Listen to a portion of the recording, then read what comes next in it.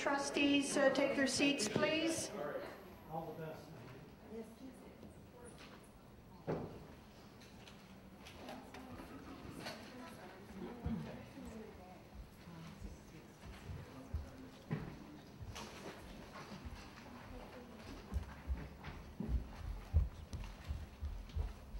Yes, I'd like to call a special board meeting to order for Monday, June 16th, 2014. Looking at the agenda in front of us, are there any declarations of conflict of interest? Seeing none. Oh, we do have, if I could just go back to order, we do have regrets from Trustee Terkstra, Trustee Petal, and Trustee White.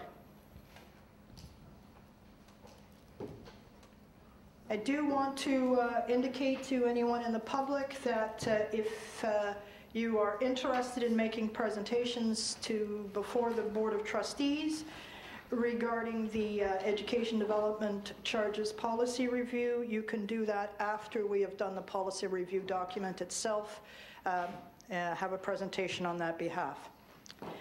I then would like to go to, just to give everyone some general comments and specific comments to this purpose tonight. We are proposing to enact an Education Development Charges bylaw, which is a jurisdiction-wide EDC bylaw that will apply to land in the City of Hamilton.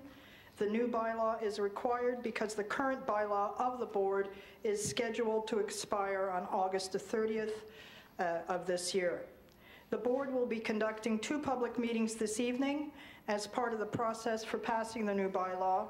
The first public meeting, which is now, will deal with a review of the current EDC policy of the board as reflected in its current bylaw. And the second public meeting, which will follow this one, will address the proposed bylaw that the board anticipates passing in August 2014. The Education Act, which is the legislation that governs EDCs, requires that the board convene these 2 public meetings before passing the actual new bylaw. The primary purpose of any district school board in implementing education development charges is to provide a source of funding for new school sites which are required as a result of land development. These are not funded by a per-pupil grant under the province's funding model. EDCs may be set at any level provided that the procedures set out in the regulation and required by the ministry are followed, and only growth-related net education land costs are recovered. And no more than 40% of the education land costs are recovered from non-residential development. The EDC calculation is based on new pupils that will be generated by housing units and other identified developments within the bylaw area, for which building permits will be issued over the 15-year planning period and for which additional school accommodation is required. The staff of the Hamilton-Wentworth District School Board, assisted by consultants, worked through the background analysis respecting growth projections, pupil enrollment forecasts, determination of growth-related pupil place requirements, and site costing. The required EDC forms have been completed and submitted to the Ministry of Education. The board is seeking input from the public this evening and will make consideration to the submissions received prior to the passage of new Education Development Charges bylaw. The Hamilton-Wentworth District School Board will likely be giving final consideration to the passage of an EDC bylaw at a public meeting which is scheduled for the evening of August the 25th, 2014, and we welcome your input this evening. The agendas for this evening's meeting have been posted on the website and copies are available here.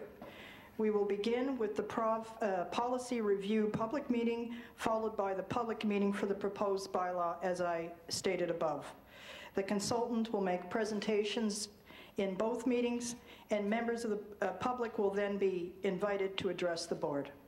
So, if we could commence with the policy review meeting with the presentation by Lygia Dallop, of the board's consultant, Amoresco Asset Sustainability Group, Incorporated. Thank you. Thank you. See if we can do this. Before I start on the EDC policy review, I thought perhaps we should do a little bit of background on what EDCs are intended to do, and I believe a lot of your introduction provided that as well. Given that we are about to embark on the potential adoption of your second EDC bylaw, this is really the first time that the board will actually go through the full EDC process, which includes a requirement under the Education Act of a policy review public meeting. So you currently have the bylaw in place for the City of Hamilton, and it does fall under the authority of the Education Act and the associated regulation. The EDCs are imposed on new residential and non-residential development where applicable. In the case of the City of Hamilton, you do have EDCs on both res and non-res development. The funds may be only used by the board to acquire lands needed to address growth-related accommodation pressures in areas of new development. And the eligible costs include not only the acquisition of the land, but also the costs associated with preparing the land to make the site building ready. An EDC bylaw has a maximum term of 5 years. If adopted, your proposed bylaw would come into effect on August 31st, 2014. Your current bylaw, which is about a year old, actually has a term of 14 months, and that is partly because, primarily because, the coterminous Catholic Board had a 5-year bylaw in place at the time that the current bylaw was adopted last year on June 22nd. The background study, which is a requirement of the Ed Act and the regulation, has been produced, and it is available on your board's website for anyone interested in reviewing it.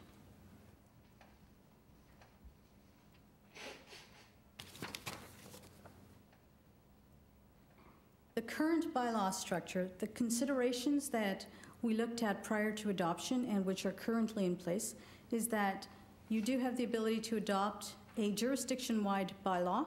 In other words, one set of EDC charges throughout the City of Hamilton, or you have the ability to adopt an area-specific bylaw. For example, you could have an EDC bylaw in place that covers on the mountain and another one off the mountain. The monies collected, however, in one bylaw area, so if you had multiple bylaws in place covering your jurisdiction, monies collected in one area could not be used to address growth-related needs in another area. So it does limit your flexibility. And as I said, the existing background study was undertaken on a jurisdiction-wide basis. There are only a couple of area-specific bylaws across the province, and that is because growth was contained to a smaller city area of a board's larger jurisdiction. When we deal with the second policy item, which is the recovery of net education land costs, all bylaws in Ontario are applied on the basis of 100% recovery of the net education land costs over the long term, no more, no less. So you're actually collecting exactly what you've been identified as needing to collect. Based on the changes in the funding model in 1998-99, you no longer have access to the tax base to supplement any shortfall in the EDC collection. And capital allocations from the province are generally not available for land if a school board is EDC eligible, because the EDCs are a source of funding to be able to support your growth-related needs. With respect to non-statutory exemptions, we have based on the Ed Act and the regulation, certain exemptions that are considered statutory. Non-statutory exemptions are any exemptions that the board decides to put into the bylaw that is not covered by the statutory exemptions. The problem, however, with that is that you cannot make up the shortfall created by non-statutory exemptions through the future EDC. You would actually have to find another funding source to do so. And as you know, your funding envelopes are rather limited and have pretty restrictive uses on them. In general, EDC boards do not include non-statutory exemptions in their bylaws, specifically on residential. The portion of the net education land costs to be recovered from residential versus non-res development. In the legislation, no more than 40% of the total costs may be recovered from non-residential development. You have the ability to apply a 100% cost recovery on residential, and then you could do it incrementally up to only recovering 60% from res, 40% from non-res. Most of the EDC bylaws recover between 10 to 15% off of non-res. And one of the problems with having a charge on non-residential development is that with economic downturns, business tends to go up and down, and as a result, new commercial construction may slow down to the point where it impacts the collection, the component of the collection that you are looking to recover from non-res development. Your board currently collects 85% of the total amount needed from residential development and 15% from non-residential development. That is also consistent with your coterminous board. A differentiated EDC. The legislation allows you to apply an EDC, a uniform charge, on all types of residential development, or you can apply a variation of that charge on different types of residential development based on dwelling unit type. So in other words, you could have a charge on medium density that is different from low density, that is different from high density. The problem there is, from the perspective of development, low density will often end up with a charge that is much higher because it's fewer units picking up the higher cost. From the perspective of the school board, it doesn't really matter whether you're going with a unique charge that is uniform across the jurisdiction or the differentiated charge. At the end of the day, you are recovering exactly how much you are supposed to be recovering. Demolition credits. The legislation provides for, and this comes back to the statutory exemptions that I was referring to earlier. In the Education Act, you do have certain statutory exemptions dealing with generally residential units or non-residential units that have been either destroyed by fire or demolished. In that case, because the buildings were pre-existing, based on the size, if they rebuild within a period of 2 years for residential and 5 years for non-residential, an EDC is not applied to the new construction. Your bylaw does stick to the actual requirements of the legislation, so you have a 2-year time frame for res and a 5-year time frame for non-res. If they are outside of those 2 time frames, then at that point the EDC is applied. Conversion credits. Conversion credits, while there's no legislative provision specifically dealing with the conversion use, it is generally applicable in most boards' bylaws if they have a residential and a non-residential EDC. The reason for it is simply that if the land is rezoned and a new building permit issued for the redevelopment, so it goes, let's say, from residential use to non-residential use, then there is a calculation that's applied to determine whether or not a percentage of the EDC dealing with the new type of development should be applied and collected on the new building permit. Generally, boards will put in a time frame on that. So if the decision was made to rezone, it was zoned residential and the building permit issued and the EDC paid on it at that point in time, if they changed the use and zoning within 18 months, according to your board's bylaw, then the conversion credit would apply. If it is outside of the 18-month period and they've changed the zoning, then at that point, 100% of the full EDC on, let's say, non-res would then apply. The bylaw term. The maximum term is 5 years, and that provides significant flexibility for school boards. Your current bylaw, again, as I said earlier, is a 14-month term, and it has more to do with the fact that there was a pre-existing bylaw of the coterminous board spreading over 5 years.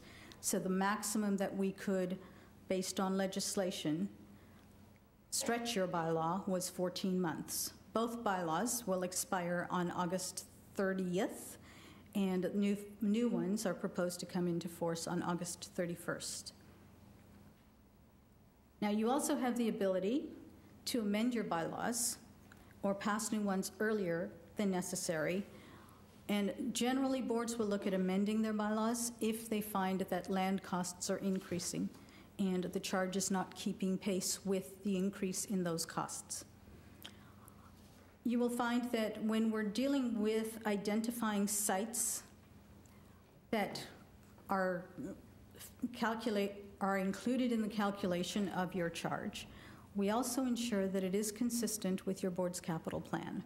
That way there is justification that you can put forward to developers if necessary to say, yes, here's the need for the school, and yes, here's the need for the site.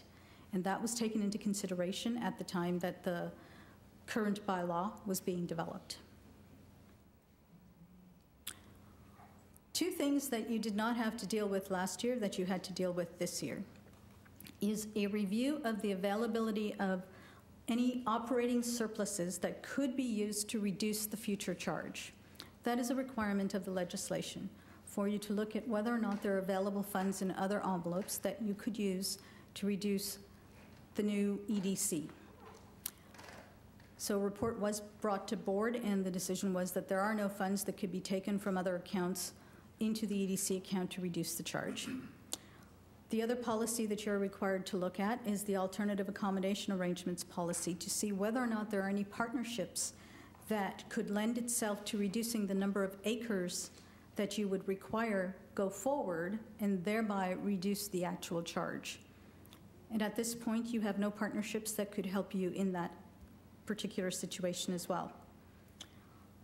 The last issue that you have to look at is whether or not after these two meetings, this meeting and the successor bylaw meeting, depending on what issues may arise, whether you would need to conduct a further public meeting to discuss the ongoing issues. And this is just a matter of the next steps. We did meet with the Hamilton Halton Home Builders Association twice, on April 15th and on June 5th, to discuss the EDC background study and the findings. We're on June 16th right now, and we're in the policy review meeting. The next one, which will follow shortly, is the successor bylaw public meeting, where we will discuss the findings of the background study leading to your proposed new charge. And then on August 25th, at that point, you would be considering whether or not you wish to adopt a new bylaw. Thank you.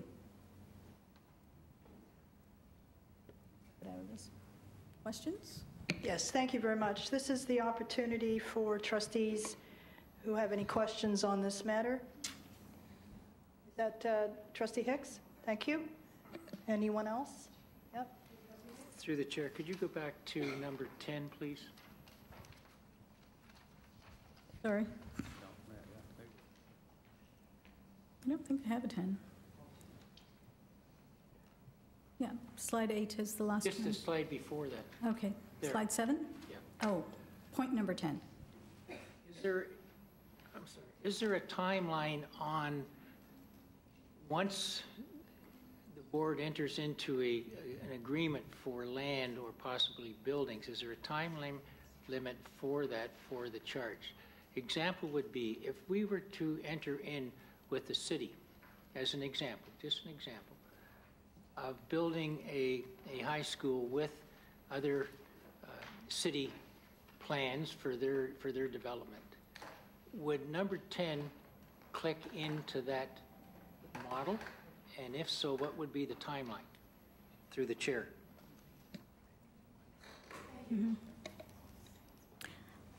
Okay, little bit vague, so I'll give you a very broad response. We would have the ability in the next round of EDCs, so 5 years hence, to reconcile through the EDC account based on, let's assume this partnership that you're talking about. In the existing background study we will be discussing, it was a matter of acquiring 15 acres of land. Because of the partnership, if the 15 acres suddenly dropped to 13 or even 10 acres because somebody else is giving you the other 5 with respect to the full usage, then in the EDC account reconciliation, there will be recognition for the fact that the cost of acquiring your component of the land was less than what was calculated based on the appraised value today.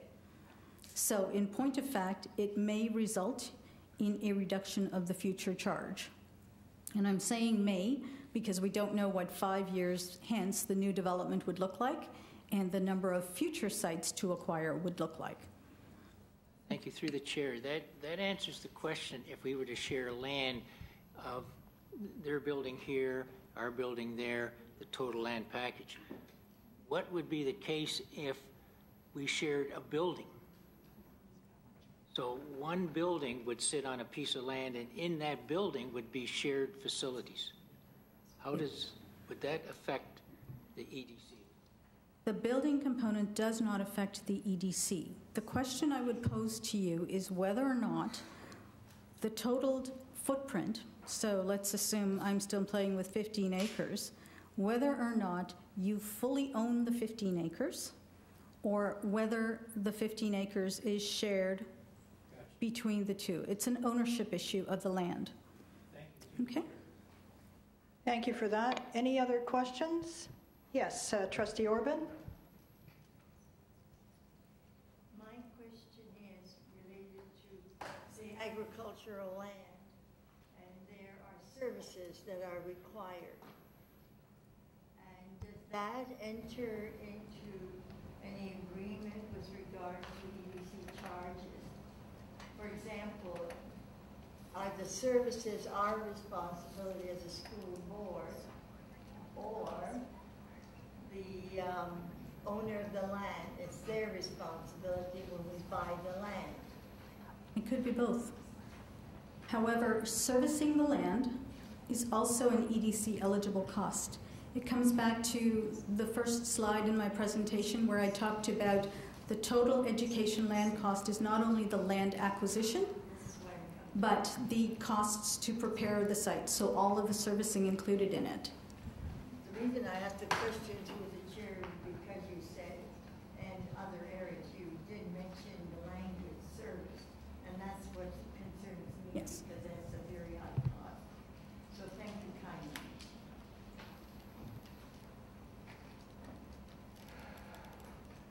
Yes, Trustee Johnstone.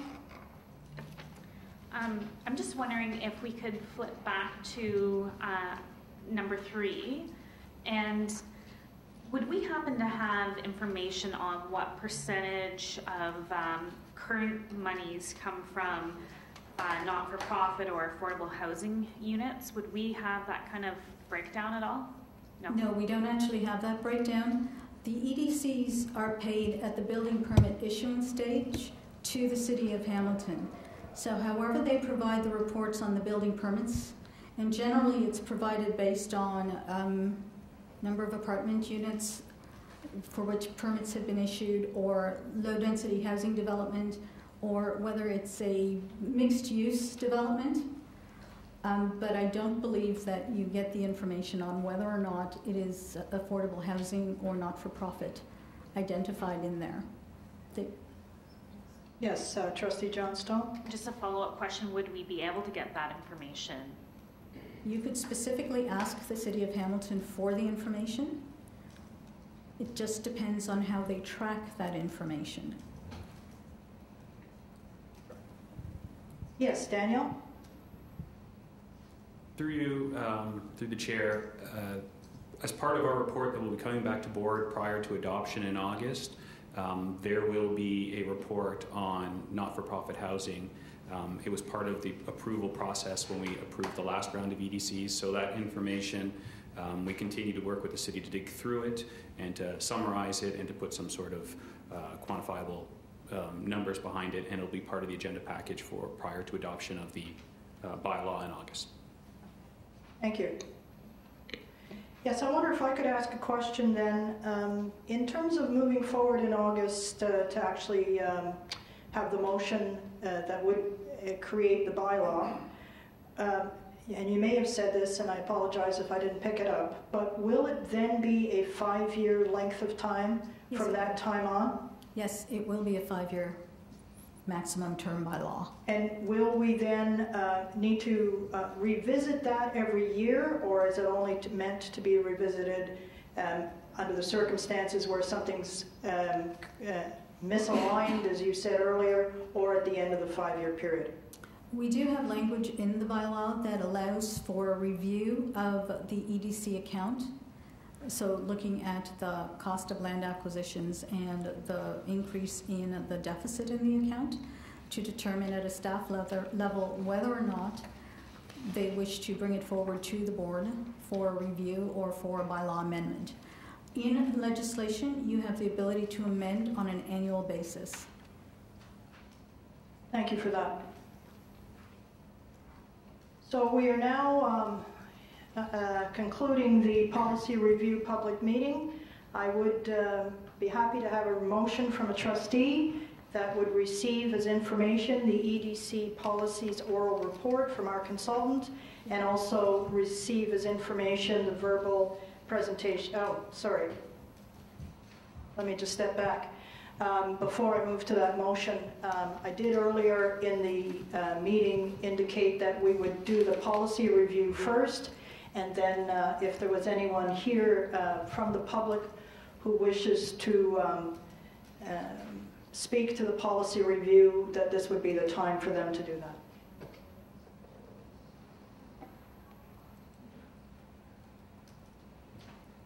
Not seeing anybody in the room wishing to speak on the issue, I then now will ask for a motion from a trustee of the board to receive the information regarding the EDC policies, oral report, and also, and I think that's it then. Sorry, that would be the motion. Yes, Trustee Glauser, thank you. Seconded by Trustee Orban. Any further discussion to this motion? Seeing none, all those in favor? And that is unanimous for those in the room. Thank you. In other words, for those who are here. Okay.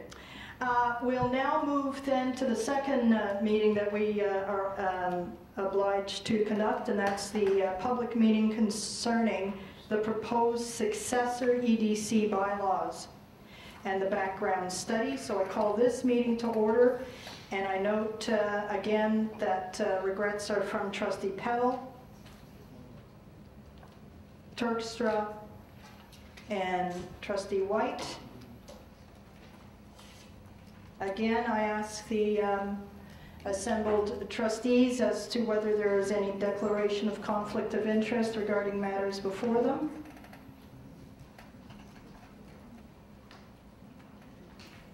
And again, I will be asking our consultant, Ms. Dallop of Amoresco Asset Sustainability Group, Inc., to make a presentation on the proposed Education Development Charges bylaw. Through the chair, just prior to Lydia coming to the microphone, just very quickly, trustees have a hard copy of the background study that was handed out during the last meeting. It's purposely put in a binder just in case there are any amendments. It's a lot easier to slot in than a bound copy. Also just handed out to trustees, and all the information will be, the background study is already posted on the website, but both presentations this evening have been handed out in hard copy and will also be available on the board website first thing tomorrow morning. So for the second part of our presentation.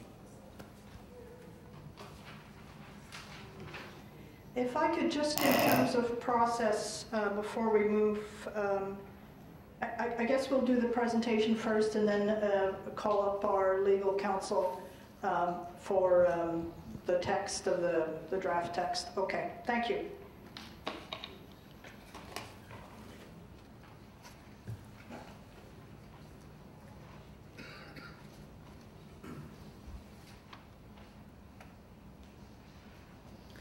The first slide of this package is exactly the same as what you saw as the first slide of the policy review document. And seeing that we have no new members of the audience in place, I propose that we just pass over this slide since we've been through it already. Okay. Thank you.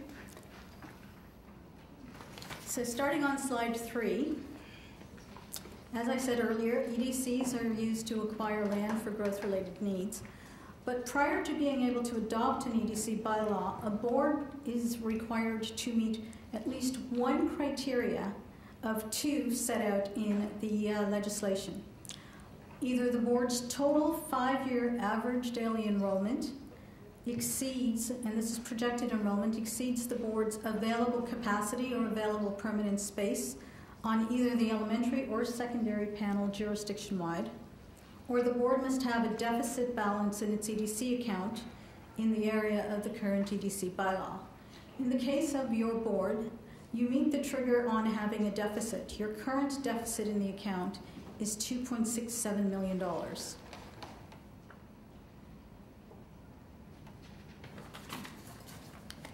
This particular slide is a representation of Form A, which is found in the background study. And what it shows is a comparison of your available permanent space at both elementary and secondary and the projected 5-year enrollments at those 2 panels. You'll see that you have more than enough available space at elementary currently and a little bit of space at your secondary. However, based on the reconciliation of the EDC account, the expenditures that you incurred between June 22nd of last year and I believe we closed this off in April of this year, you do have a deficit of $2.7 million sitting in the account. This amount, this deficit, is also part of the calculation of the charge. So we have to continue to try and recover the deficit. It is included in recognition when we're calculating that charge. So I thought I would start with what the proposed EDC looks like go forward. What we are attempting to recover is $60.2 million in total growth-related net education land costs. So again, that is site acquisition and site preparation / site servicing costs. Of that amount, based on your current bylaw, which recovers 85% on residential and 15% on non-residential, we applied the same approach on the future calculation. One, it gives you an apples-to-apples comparison on what you currently have versus what is being proposed. So 85% of the $60.2 million would be recovered from residential, and the total number of net new residential units is 50,292 over a 15-year period. The proposed residential charge is $1,017 per residential unit. On the non-residential side, we are looking at recovering $9.02 million, or 15% of the total $60.2 million from non-res development. And we're looking at a projected 23.4 million square feet of non-residential gross floor area over the 15-year planning horizon. This would result in a 39-cent per square foot of GFA charge. If the board proceeds with the adoption of a new EDC bylaw in August, then that, coupled with the same approach with the Catholic board, the total EDC for the City of Hamilton would be $1,902 on residential and 73 cents on non-residential square feet of GFA.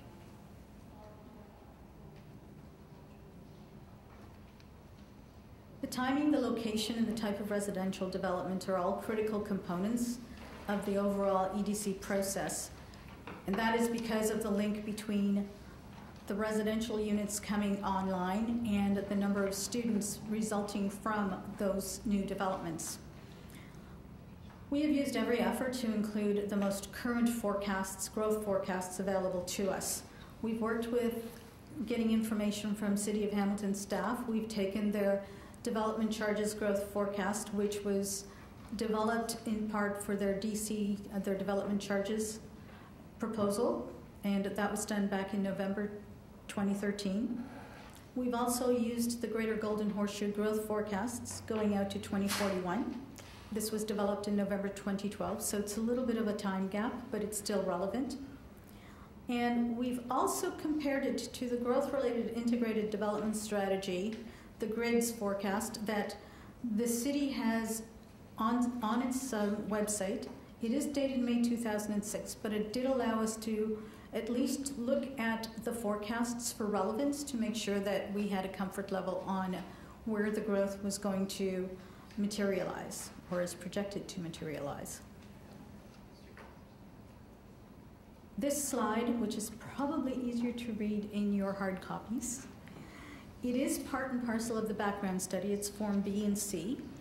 And what it actually provides is the projection of net new dwelling units by type. So we're looking at singles, medium density, and low density. Low density being, single, medium, and apartments, high density.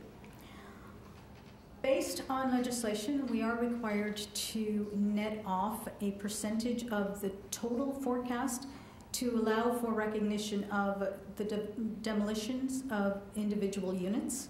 So what we talked about in the previous meeting about statutory exemptions. So what we've done is we've netted off approximately 3% on medium density to recognize that exemption. So we went from a total number of units of 50,772 down to 50,292. And I kind of talked my way through slide 8 before getting there. But I will say that based on the net number of units, the 50,292, we looked at what your total pupil yield would be from this type of development, singles, medium, and apartments, and then determined what your board's share or yield would be based on an elementary and based on a secondary panel. And we had the ability to compare not only your board, but also to look at the historical information for the Catholic board to make sure that the apportionment was relatively in sync.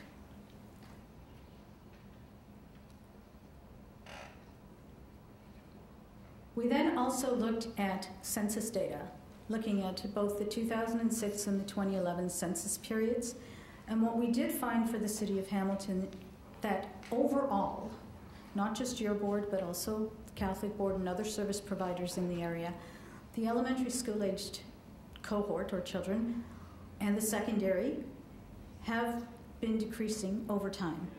However, the number of 0 to 3-year-olds has also been increasing, and it has increased slightly by about 2.3%. So in other words, you've got a cohort of 0 to 3-year-olds who are about to enter school at the JK level. That, coupled with development projected over the 15-year horizon from the 50,000 to 52 net new units, would result in a projected increase at the elementary level of 15.4% in your enrollments and 2.3% on the secondary enrollment panel. And what we did there was we compared what your projected enrollments for 2014-2015, which is the first year of the period of the 15-year period, would be, compared to the last year of the 15-year period, which is 2028-29, to determine what that impact and change would look like. Now, just to step back a minute, the legislation, although the bylaws are a maximum term of 5 years for any EDC, The charge is actually calculated by looking at a projection of need over 15 years, and that's where that 15 keeps coming in. So we do look at the long-term need, and the legislation allows us to also identify outside of the 5-year period where future sites would also be needed in order to pull that into the calculation of the current charge.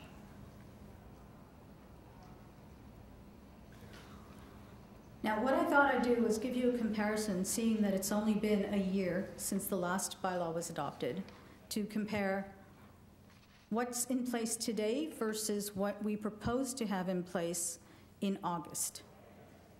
So the charge that we are proposing is $1,017 per residential unit, compared to the previous or the current charge of $1,040 per residential unit. That's a decrease of $23. On the non-res side, your current charge is 40 cents per non-res square foot of GFA. That would drop by a penny to 39 cents per non-res square foot of GFA. You are, however, over the future charge, looking to collect $60.1 million in net education land costs compared to what you are looking to collect today, which is $52.2 million in net education land costs. The differences that has resulted in that decrease in the charge is primarily because a year ago we were using a growth forecast in place prior to the updated information that the city put out in 2013, in November of 2013. The number of units, in other words, the divisor of the charge, back in June of last year was 42,708. Today, the projected number of units is 50,292. Similarly, on the non-res side, last year we were looking at 19.6 million square feet of GFA. This year, the projection has changed to 23.4 million square feet of GFA. So again, those divisors, sorry, I'm renting the mouth today. The divisors are much higher on this proposed charge than they were a year ago. And Ms. Dalip, would you like some water? Or No, I'm fine, thank you. Are you sure? Yeah. Okay, thanks. Now, as we talked about it in the previous presentation, you have the ability to apply up to 40% of your total cost recovery to non-res. And what we've provided, and it is provided in the background study as well, in the cash flow analysis, is a sensitivity analysis of what that charge could look like if you are looking at recovering 5% up to 40% through non-res. What's been highlighted is what we are proposing in the background study, which is that 15% of the total amount to be recovered from non-res. So you could end up, if you decided to go with 100% res, you could end up with a charge as high as $1,196 per residential unit, no impact on non-residential, or a charge as low as $718 per residential unit, but a significant impact of $1.03 on the net gross floor area on the non-residential side. Keep using that one. Now we get to the site sizes. This extract is taken directly from Ontario Regulation 2098 regarding EDCs as amended, where they provide site size maxima. However, they also provide for potential flexibility on a board's part to either acquire a site that is slightly larger than the maxima or smaller than the maxima. And it really depends on you providing some sort of justification, especially in the case of excess land, of why you need a slightly larger site. Often the case is that you've optioned a site and the acreage is slightly larger than the maxima because that's what's available to you. Or it's in your site plan, or you've actually acquired it. Now, in assessing the growth-related accommodation needs, your board's jurisdiction was subdivided into 17 elementary and 6 secondary review areas. They are simply planning constructs so that we could look at need within those areas compared to the schools that are already existing in those areas. And of course, this resulted in the identification of some communities where there's insufficient space to accommodate growth-related needs and resulting in new sites. As a result, we're looking at acquiring, over the next 15 years, 10 elementary sites impacting 6 review areas. So there are 6 where there are significant growth pressures to trigger the need for the sites. The total acreage is 61.67 acres, of which 53.91 acres is EDC eligible. And that is because in some cases we have sites where only a percentage of it is growth related and the rest of it is existing needs. In other words, those students are here today. The total growth related new net pupil places that we're looking at overall is 7,796 elementary and 2,684 secondary, of which you have some space available in your schools to accommodate some of those students. So what we are looking to accommodate is an estimated 5,128 elementary and 1,115 secondary students in new schools on these sites. That translates into about 65.8% of the elementary need being accommodated on these new sites and 41.6% of the secondary need being accommodated on the one site. Now, when I compared that to what we had a year ago we were also looking for 10 elementary sites, one of which has been acquired. So we've added one to the entire package.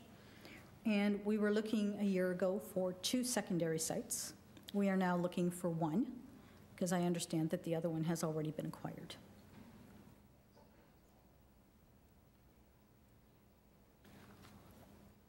Your board worked jointly with the Catholic Board to acquire the services of Boyack and Associates Limited to do the site appraisals. As a requirement of any EDC study, we look for the most current appraised values of sites.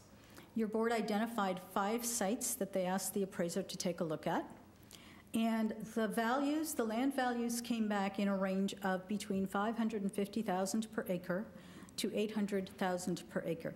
These are serviced sites.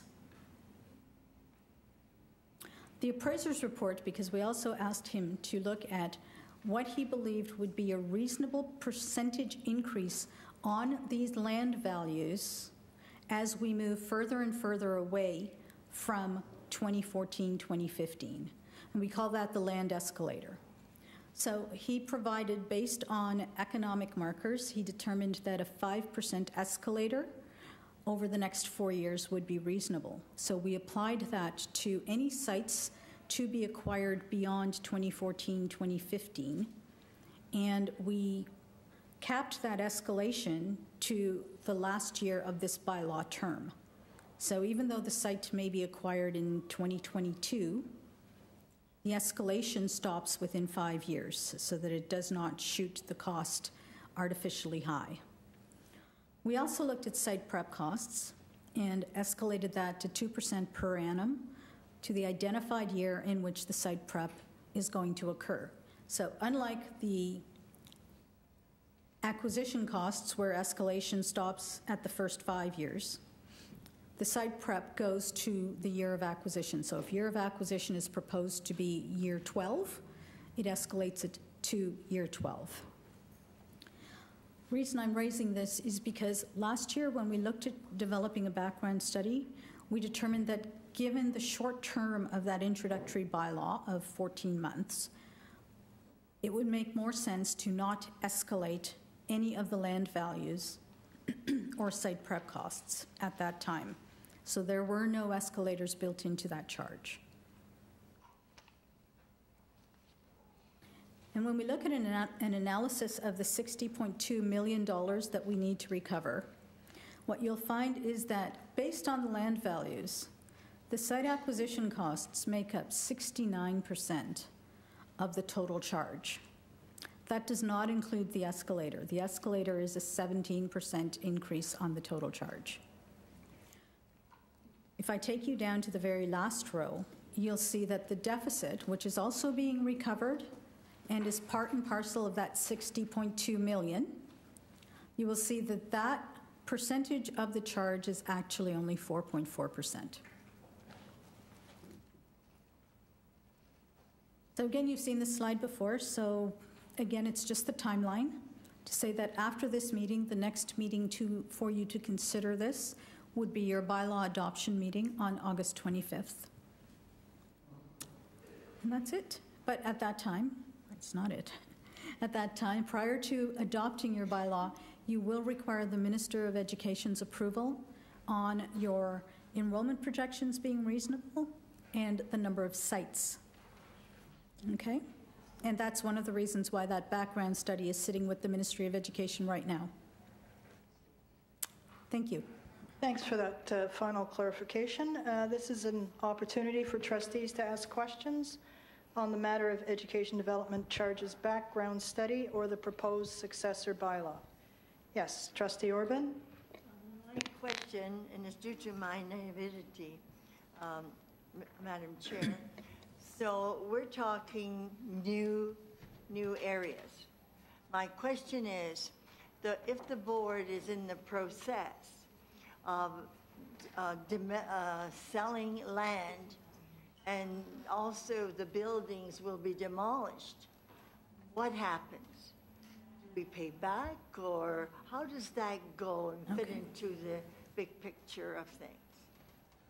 Within the EDC legislation, if you purchased land with EDCs and you turned around, and this should not happen until maybe 20 years from now, but if that happened and you sold the property with the school on it, okay, then the value of the land, so the revenues you receive for it, must go back into the EDC account. To date, you've purchased one elementary site with EDCs, and let's assume, and this is a broad assumption and just an example, let's say 5 years from now, development shifts and you decide, you know what, that site is not in the area we want it to be. We're going to go out and buy a new site and we're going to put this one up for sale. The one that you purchased with EDCs, you must put that money back into the EDC account. Okay? And when we do a reconciliation, anyone doing the reconciliation every 5 years would not only look at the expenditures incurred, but would also look at any, what we would term proceeds of disposition impacting EDCs that would offset an increase in the charge. However, if you've previously, so let's say the decision was to sell a piece of land with a building on it that you did not purchase with EDCs, those funds go into your proceeds of disposition reserve. They do not impact your EDCs. Yes, Trustee Johnstone? Thank you, through the chair. This report was completed at the end of May, and at the end of April, the city had approved 15,000 new housing units for Winona. So I'm wondering if those new housing units were included in this report or if they have yet to be added. Those housing units are included in it. At the time that we picked it up, it was still projected. But as a projection, like anything else, once they approve it, it just gets more certainty, but it has been included in the forecast. Thank you. Yes. I'll have to go back and look, but I know that it was originally projected for 21. So 15,000 would be significantly less. We were actually having discussions with staff at the City of Hamilton, and one of the areas that we were specifically discussing with them was Winona. Okay, so it may not be the exact 15,000 and whatever that they approved, but it was pretty close. Okay. Any other questions? This is now the time to ask if there's any member of the public who wishes to come forward to speak on this matter regarding the proposed bylaw. Not seeing anyone rising, I then conclude the second public meeting and look for a motion from a trustee to receive the information from Amoresco Asset Sustainability Group on the Education Development Charges background study, and also, sorry, okay, I think we've gone out of sequence again, or rather, I don't know why we included the royal we. I went out of sequence, thank you very much. I believe I'm to be inviting, is it Mr. Giavadoni? That was, through you, Madam Chair, it's close. But what I'll speak on, well, Mark will make his way up, but I think Lydia discussed a lot of the content of the bylaw. And the one clause that differs from the last go-around is our ability now to amend the bylaw in midterm, which is something that we hope to review and exercise over the course of the next 5 years to ensure that there's no excessive jump either way in the bylaw when it comes up for renewal in 5 years.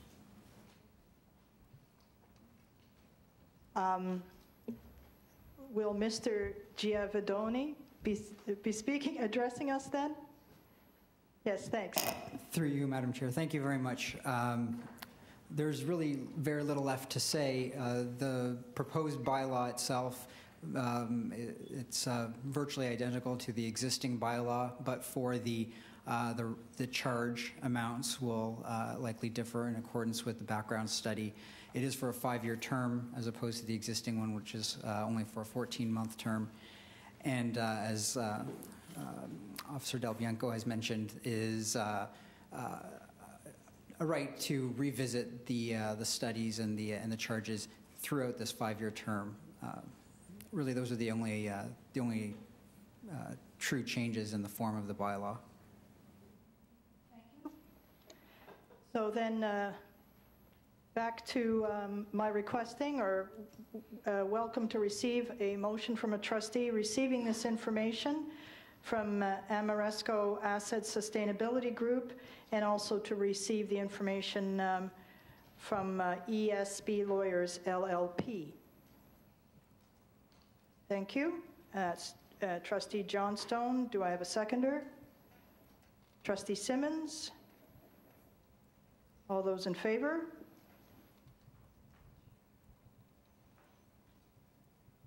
I am pretending not to see Trustee Terkstra. She is not actually in the room. Otherwise, we are carried unanimously. Thank you. So as I mentioned at the outset, these two meetings have been held for the purposes of reviewing the current EDC policy, making sure that the public is aware of our EDC process and what is being proposed as the bylaw, and and to give the public an opportunity to speak if that had been necessary. So I want to thank everyone very much for that, and I look for a motion to adjourn this public meeting, which is concerning the proposed successor EDC bylaw and the background study. A motion to adjourn. Trustee Johnstone, seconded by Trustee Hicks. All those in favor? Thank you. That's unanimous, and we'll take a 5-minute recess before we begin our next meeting. Thank you.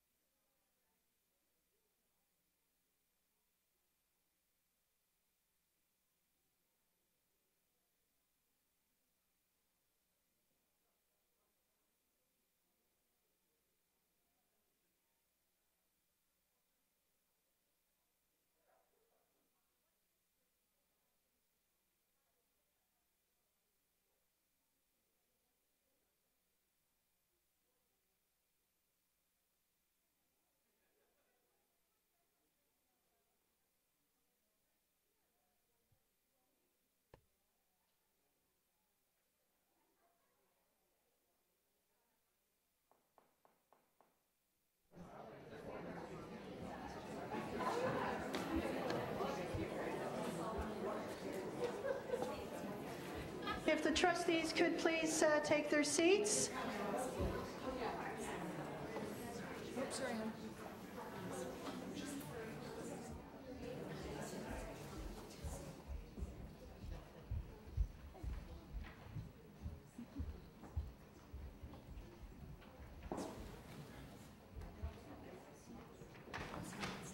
I want to welcome everyone to the board meeting for Monday, June 16th, 2014.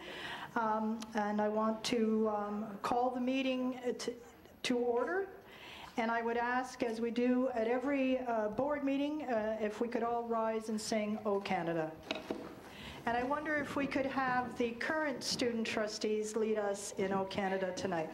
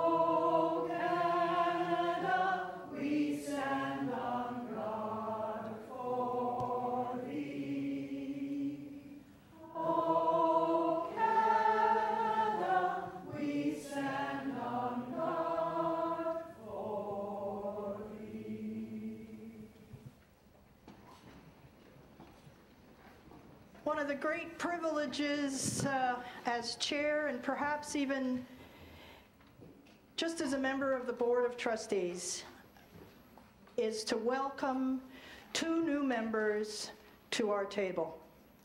And I am thrilled and delighted to welcome Rakshan Kamran, who is going into grade 12 at Westmount School, and Hannah Tobias Murray, who is a student going into grade 11 at Westdale, who are new student trustees for 2014-2015.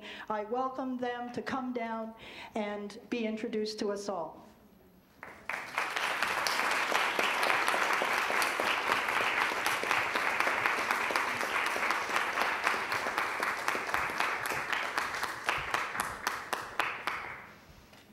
Wonderful. Now, this is not yet your first formal meeting, but you will have a very formal task to do.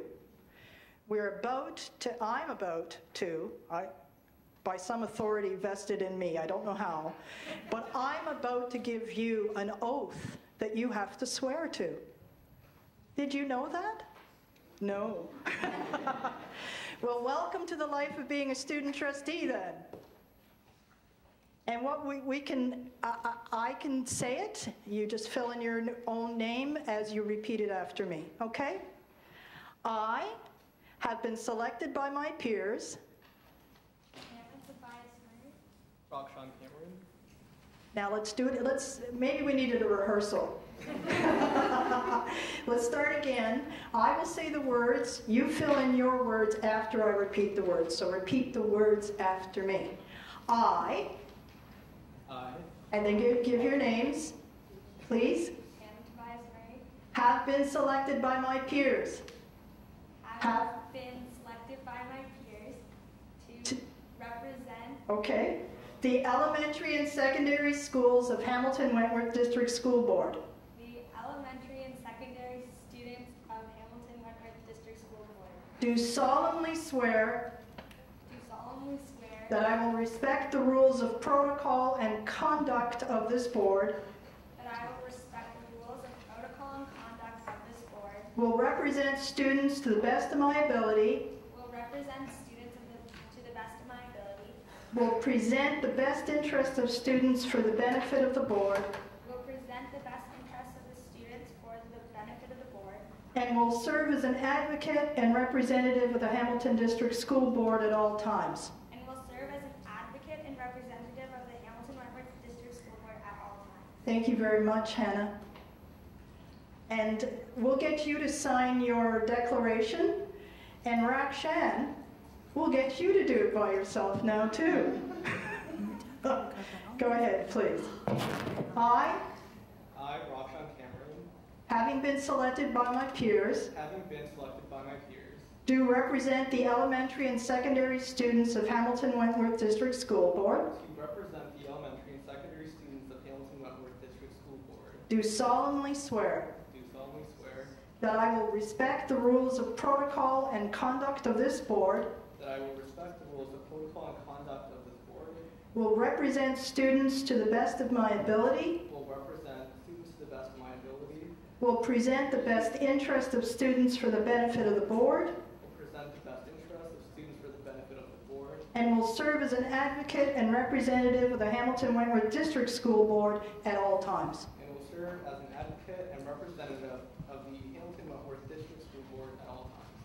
Thank you very much, Rakshan. We'll get you to sign your name too.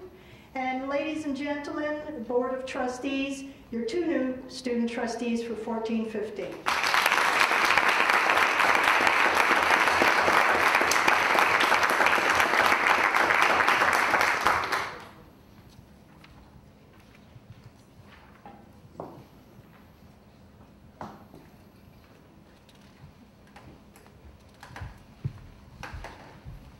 One of the other annual events that occurs at this time of the year has a bit of a festive and celebratory tone to it, but also a little tinge of sadness as we say farewell to our old student trustees, to the student trustees of 13-14, and of course that's Carly Van Egdom and Philip Suzik.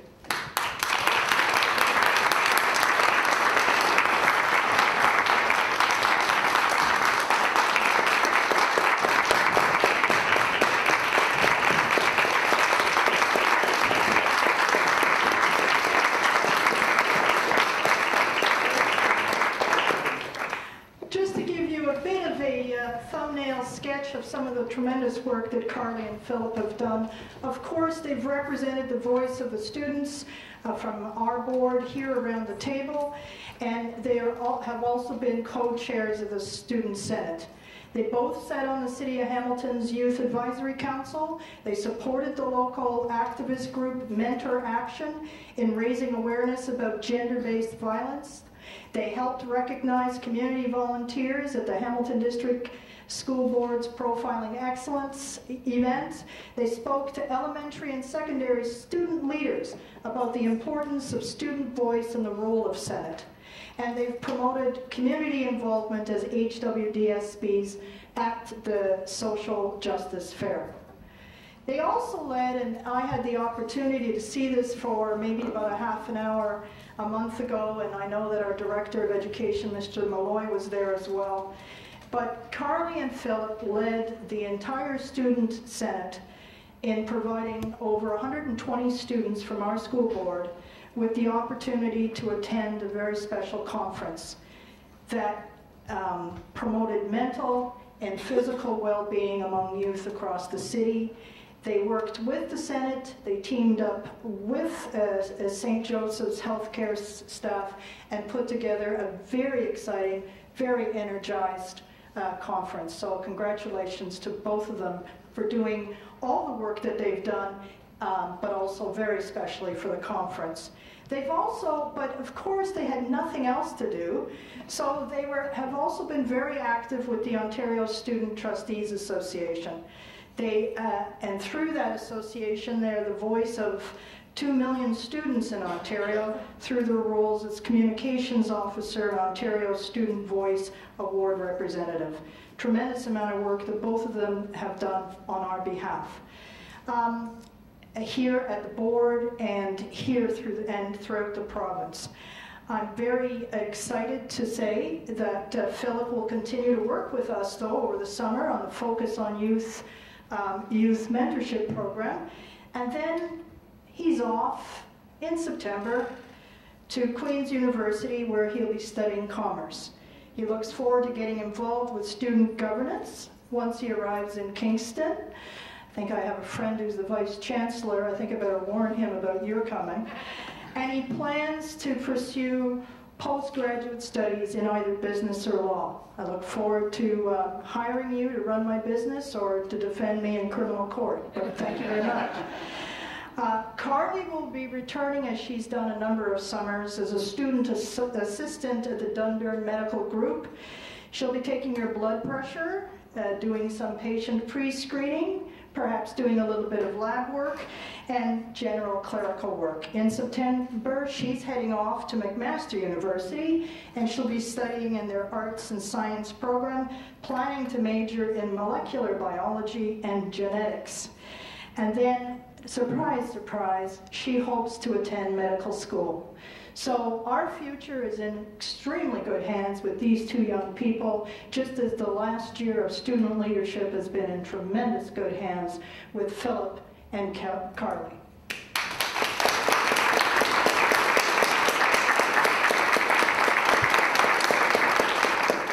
And I'm not sure if everyone is here, and I apologize if I didn't catch everybody, but I believe Carly, your mother and brother are here, is that correct? Mother and boyfriend. Oh, sorry. That would be Jake? Yeah. Okay, sorry, Jake. And if they could just stand as well.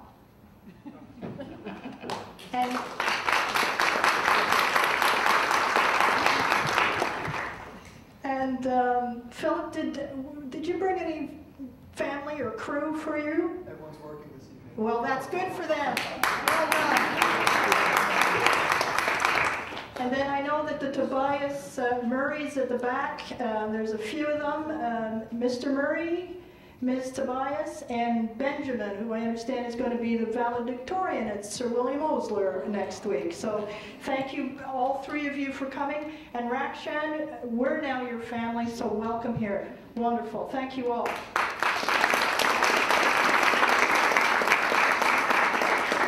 And then for those of you who may not recognize her, may in fact have forgotten her completely, I do want to point out another very, very famous student trustee, former student trustee, who I believe now represents the grandmother of Philip and Carly, being a couple of years ago. But Susan Tien, who is a very active member with the Alumni Association for the Student Trustees of Ontario. Susan?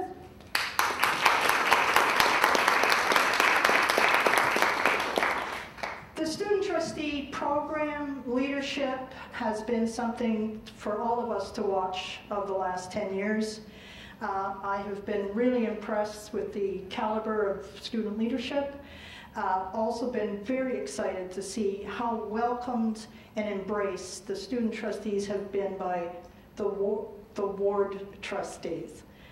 I want to thank those who've given rides, those who've given advice, the table mentors, Alex and Tim currently. I think Todd was a table mentor at some other stage. A student trustee mentored extraordinaire, Trustee Johnstone. Thank you for all your good work working with the student trustees. And I also want to give very strong recognition to Superintendent Prendergast for his work in supporting the student trustees at the Student Senate and his staff and other wonderful people who've helped to make that work. I want to thank you all. And none of this would occur, of course, without Heather Miller.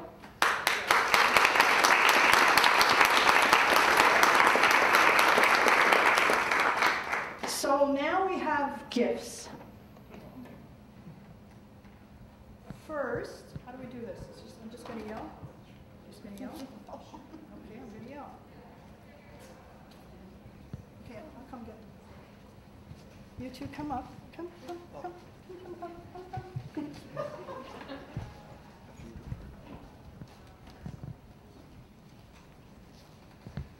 It has become a bit of a tradition for us to give to the student trustees Dr. Seuss's "Oh, the Places You'll Go." And we treat it like a yearbook, like a high school yearbook. I don't even know if they have it in book form anymore, but we're still old school. So to Philip, from all your friends around the trustee table and the executive council, and to Carly, from all your friends at the executive council and board table, to both of you, thank you so very much. I hope you keep that as a souvenir. And I understand one of the trustees from last year took it with her to university this year. So I didn't have teddy bears for people, but the yearbook will have to do. And then we still are being given some generous accommodations by the city of Hamilton. So we do not have our big fancy student trustee plaque for you all to see, and for you all to see how it's all nicely laid out with your names on it. But we will have that and get you back to look at it. In the meantime, I have a plaque just to acknowledge the good work that they've done and the outstanding leadership they have both done for us. That's to Philip Suzik and Carly Van Egden. All the very best. Oh, the places you'll go. Thank you.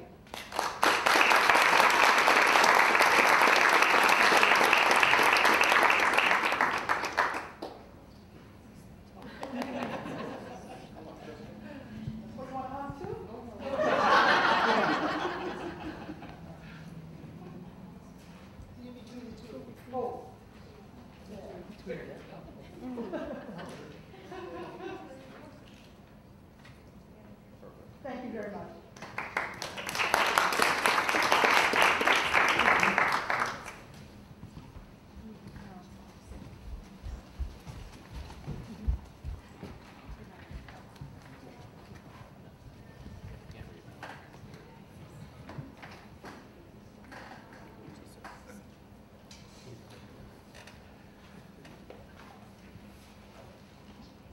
Okay, thank you. We now go to the approval of the agenda. You will know that there are a number of different pieces that have come down to you. They'll be in the yellow hard copy. You'll see that it is a revised agenda. So I look to a motion for approval. Trustee Glauser, do I have a seconder? Trustee Johnstone, thank you. All those in favor? Point of order. I apologize. On the agenda. Oh! And you really are going to bring something to Kingston when you get there on student governance. Well, let me at least get the motion, and then we'll go back to you, okay? So all those in favor of the agenda? Thank you. That's carried as unanimously. And having missed your spotlight, I will now, yes, I can see Carly's very upset. I will now go back to our student trustees for their final report.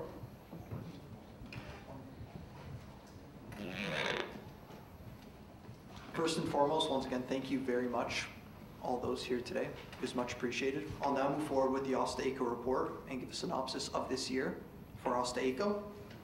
It was OSTA-AECO's pleasure to award students for their hard work this past year with 4 scholarships for 4 deserving individuals through the Ontario Student Voice Awards, with which Carly was involved.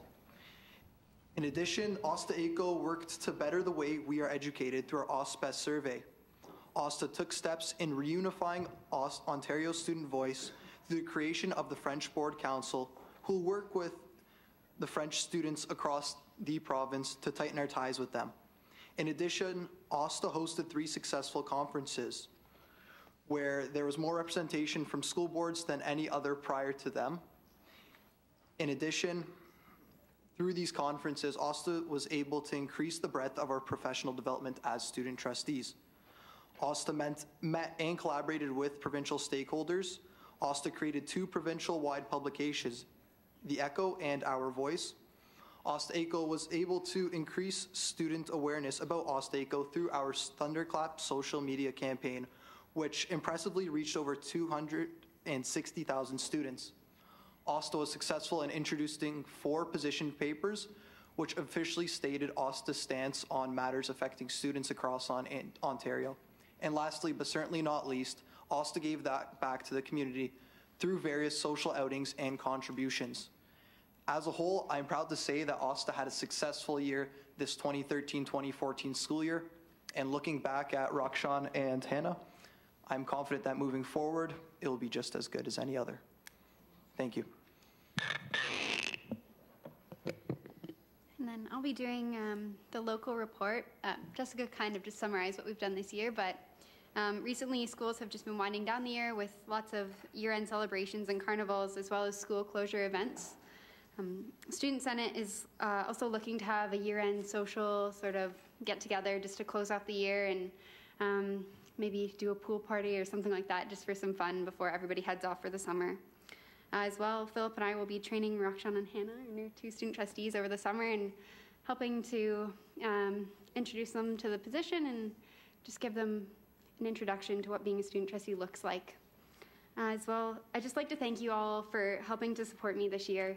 It's meant a lot that you've all been here and just aided me when I needed help and listened to all my concerns. I've learned lots about the education system and learned lots of leadership skills through this position, and I've thoroughly enjoyed this year. It's been a pleasure working with all of you, and it's really instilled in me a love for education, and I'm sure that will last a lifetime. I just want to thank you all for being excellent role models of leadership and just really showing your own love for education, and the dedication that you show in your role is just so meaningful to me, and I just really appreciate all that you've done this year. Thank you so much.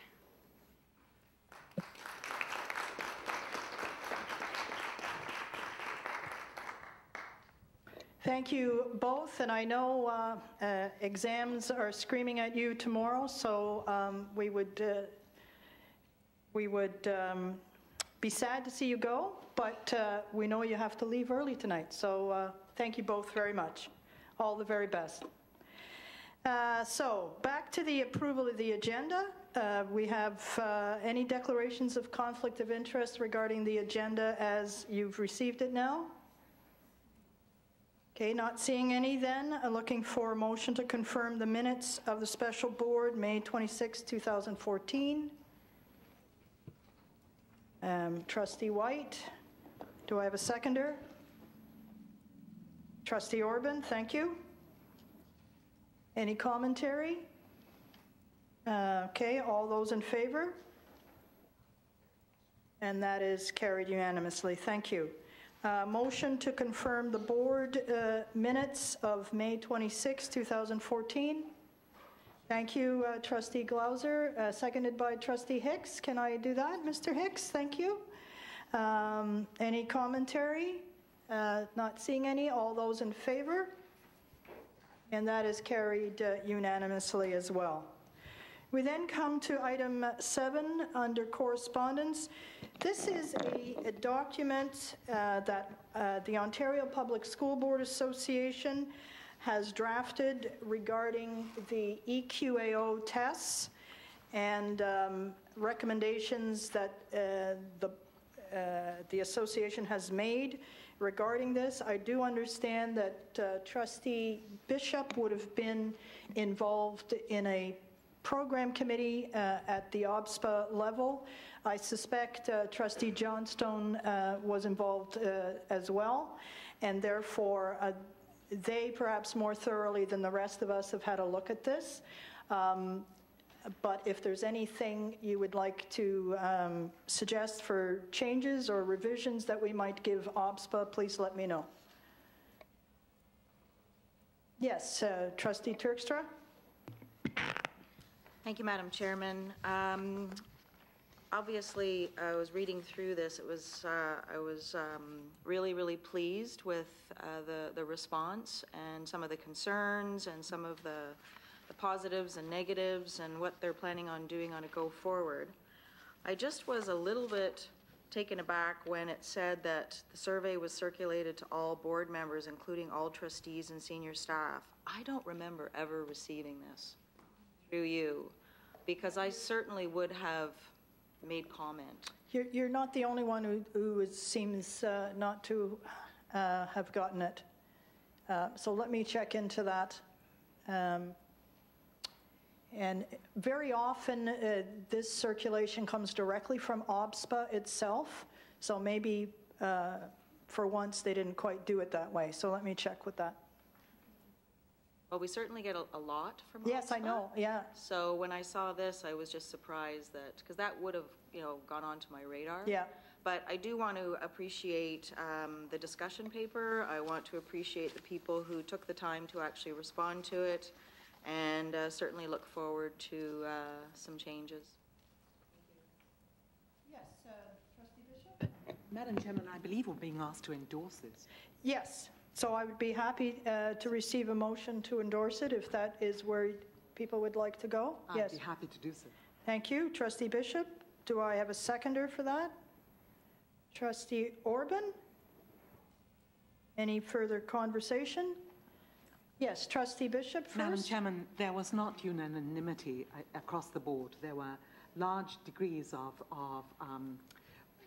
opinion, those who were opposed to equal and those who supported it, and those in the middle who wanted to see changes. And I believe the recommendations that have emerged from this very broad discussion, which certainly I've attended, I think, 3 different events related to this particular document, I think reflect the range of opinion, the concerns from both one extreme to the other, and the recommendations, I think, are ones that are useful and will be helpful and that we, I think, regardless of where people stand, could all support.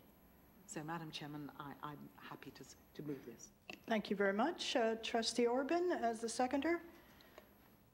Well, I read through this carefully, and I especially like the page 7-11, the conclusion remarks. And I felt, Madam Chair, that this was forthcoming because there were many questions associated with EQA results. And I think some teachers felt there was more to evaluating students than just through this particular document, observable behavior, et cetera, So that was highlighted. So it is a pleasure that I second this motion to review the data, which is always very significant to ensure student achievement. Thank you. Yes, Trustee Simmons. Thank you, Madam Chair. Well, to my relief, it looks like the pendulum's finally starting to swing the other way, and this might be just the beginning of it. Especially, I think this may be drawn on largely because of the changes in 21st century fluencies and how standardized testing in 21st century fluencies don't really mesh, especially when you're teaching to individual children and giving everyone the same test is not a lot of sense to some people anyways. So anyways, I'm happy to see the pendulum is starting to shift the other way, and we'll see where it goes. Thank you very much. So in terms of endorsing, just as an operational element, I would follow this up with a letter saying that we have, in fact, if this motion does in fact pass, that this is what occurred tonight at this meeting.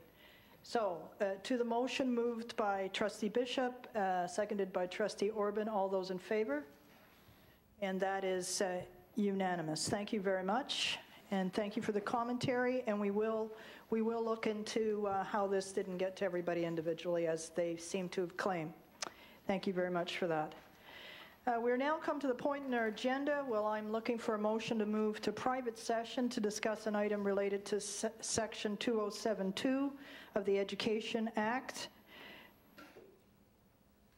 related to the disclosure of financial information in respect of a member of a committee. I ask for a motion to move into private session. Yes, Trustee Simmons, a seconder for that. Trustee Terkstra, all those in favor? And that is carried unanimously. Thank you very much. To the people in the audience, I can see some people have been here before, but this is the point at which we need to have private discussions, so we ask that you please leave and just wait outside in the hallway. Thank you so much.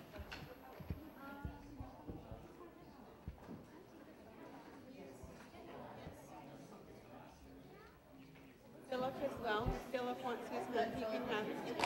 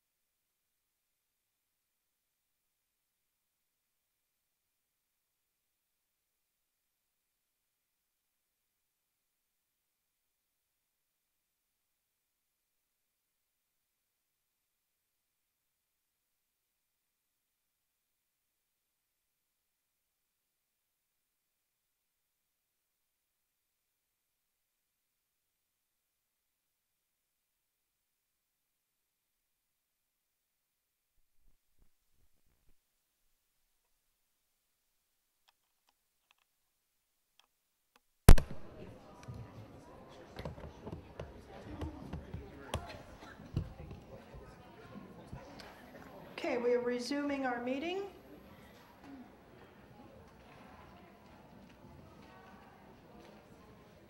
We are now at item 10, reports from Standing Committee.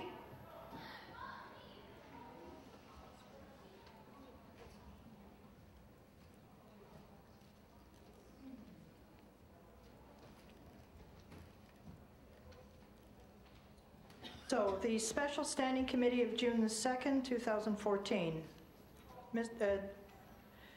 Trustee White. Thank you, Madam Chair. I'm happy to move the report of the Special Standing Committee from June 2nd. There was one item on the report, which is the East Hamilton Accommodation Review Decision. The decision was broken down to 4 parts. A was in East Hamilton Arc that the Board of Trustees approved the closure of Woodward and Rocks Park in June 2015, the adoption of the boundary map. B was the minimum investment of $4 million. C was the post-arc boundary reviews, and D was that staff report to the Board of Trustees regarding the unused space at Ballard. Madam Chair, once again, I'm happy to move the report. Do I have a seconder for the report? Yes. Trustee Johnstone, any commentary? Yes, Trustee Mulholland. Thank you, Madam Chair. Last week I said a few things on this, not supporting it. I don't think I impressed too many people, so tonight I'm just going to read the email that the trustees all received today, and just touching some of the parts. I believe maybe some of the trustees never read it because they're scheduled, they have a busy schedule. And I feel that my words went this way, maybe this way. To our elected school trustees, after the school trustees meeting on June the 2nd, many of us involved in the ARC process were left baffled as to what had occurred. And when we have left with more questions than answers, we now understand that a trustee can put forward their own plan, but does not this negate the entire ARC process?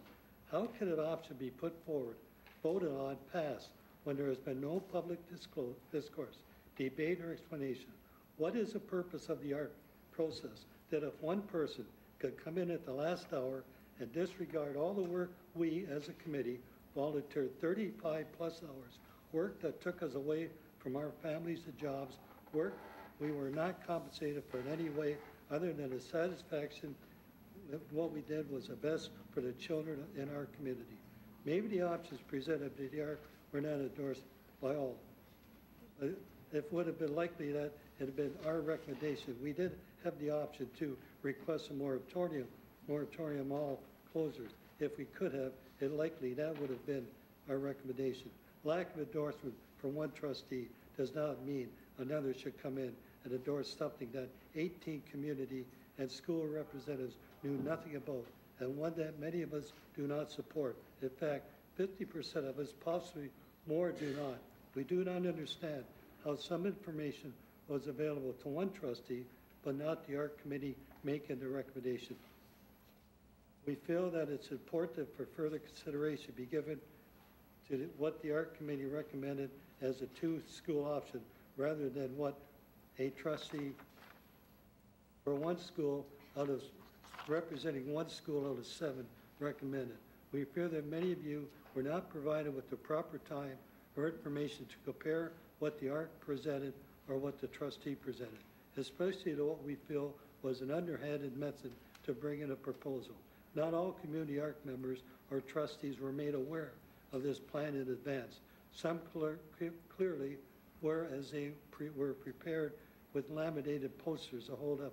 We find this method of proposal a little bit disturbing, disrespectful, and clearly demonstrate that we were purposely omitted because we would present an opposition.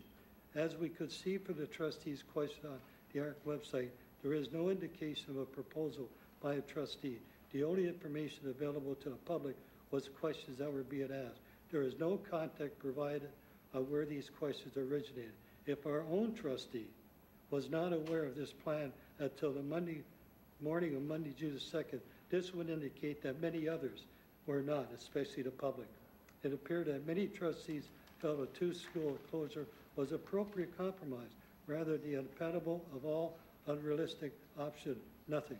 Many of the ARC committees also felt this way, which is why we included a two-school option, one that was heavily debated, scrutinized, and voted on by all 17 present ARC members. Both options we presented were split evenly with votes, which is why we presented two options, not just one, and why we agree not to rank them in any specific order. Again, making it unclear why the trustee presented a different two-school option. And down at the bottom it just says a 4 million. I don't want to run over my 5 minutes. The ARC committee received transportation numbers on two separate occasions, so it's unclear as to why the trustee Simmons' numbers were not available to him. And as you see, 1 minute. 1 minute. As Woodward, and as you see, the comparison chart provided Woodward that would be bus increases from 36 to approximately 90%. This is based on transportation estimates provided by the school board staff on November 14, 2013. And this is just an estimate. There are also a youth safety concern rather than filling Ballard with students from Parkdale, which was the initial recommendation from both the board and the ARC. Ballard will now possibly house strangers. How is this acceptable without input from the Thank you. Any other speaker to the motion? Yes, Trustee Turkson. Thank you, Madam Chairman. I've been receiving a few of these, as we all have, on, I guess, the disappointment, in their words, almost shock that, we went ahead with, I guess, the hybrid plan. And I started looking through all of my notes, and I could see that this plan was forming long before it came to the board. We had the opportunity every single week for the trustees to ask questions.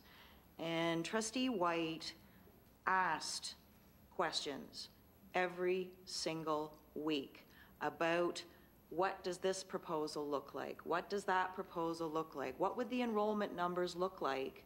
So the one that was brought forward, we have all of the data in our ARC package, in the ARC questions, and I have it here, but I don't have the date, and it shows the closure of those two schools, Woodward and Rocks Park, and what it would look like.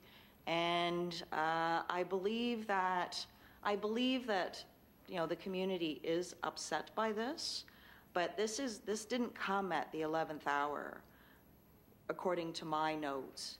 It is in the record as being considered for trustee option. And I guess what is difficult about ARCs is that the ARC committee puts forward their recommendation at the end of January to the director, and then we go through the cooling off period. We've been getting emails throughout that entire time. We then hear from all of the delegates from all the different ARCs. So since January, and listening to delegates and whatnot, we do go through a process where sometimes we've changed our minds.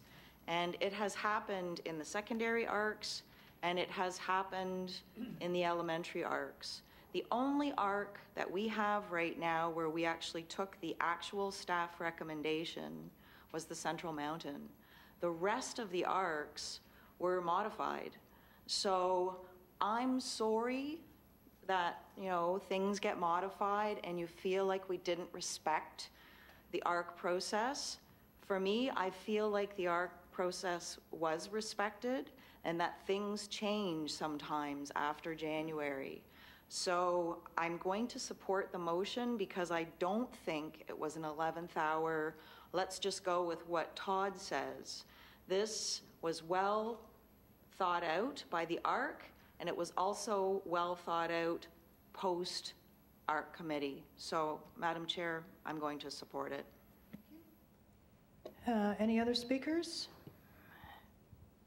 I did have the motion Moved by Trustee White and seconded by Trustee Johnstone. Trustee Johnstone, did you want to speak to the motion? As I said at the standing committee meeting, I still believe that this is a compromise, and I think that as trustees, we try to do our best with the situations that we're given. As I had stated in my earlier speech, we're under tremendous pressure from the province to get rid of empty people spaces. We all know that we have over 5,000 empty people spaces in this board that we're trying to alleviate. At the same time, though, we have our communities that want walkable schools. They want to keep their community schools. So we are doing the best to find a solution, and I stand by this proposal. I still believe it's the best compromise. Thank you. Yes, Trustee Orban. Madam Chair, I will support the proposal. However, the part that bothered me somewhat is there was, on my part, a feeling of post-ARC issue to be resolved, and that was the boundary change. And for example, I believe that that was a post-ARC decision as to be handled at a later date. And that bothered me somewhat because the other ARCs weren't, shall we say, looked at in the same way. No post-ARC. We thought we did the ARC itself, but it didn't happen that way. So although I will support the compromise, I just thought you should know that I didn't really appreciate the post-ARC direction, the second part of this particular issue. Thank you. Any other speakers? I then go to the mover, Trustee White. No? To the motion, moved by Trustee White and seconded by Trustee Johnstone. All those in favor? Trustee Terkstra, Glauser, Hicks, Orban, White, Brennan, Johnstone, and Simmons. Those opposed? Trustee Bishop, Trustee Mulholland. The motion is carried. Thank you. Move then to Standing Committee, June the 9th, 2014.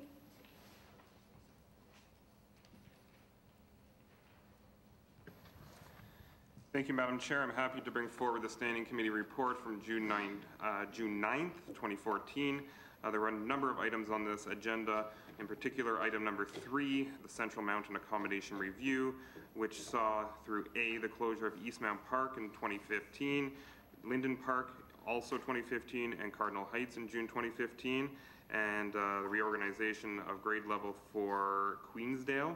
And Part B was that Hill Park and Linden Park property not be sold until a new South Mountain site is owned by the board and services are secured.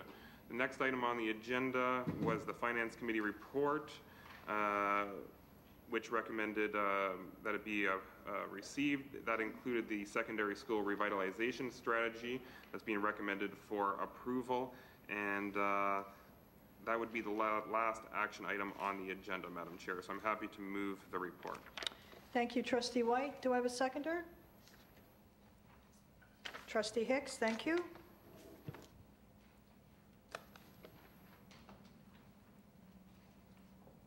Any commentary?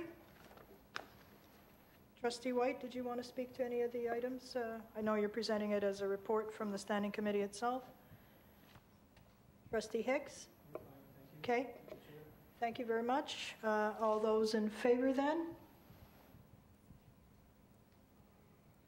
Trustee Terkstra, Glauser, Hicks, Orban, White, Brennan, Johnstone, Simmons. Those opposed?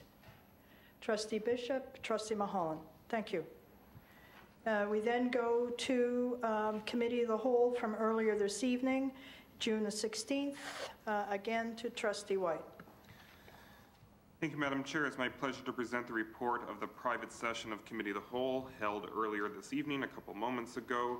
The committee considered a private report from Standing Committee June 9th, 2014, which included a Human Resources report from May 20th with updates on personnel matters, and also an approval of the Finance Committee report from May 28th with respect to the disposition of property at Parkside High School and site, Bellstone Elementary School and site, as well as the approval to complete property transactions while the board is in summer recess.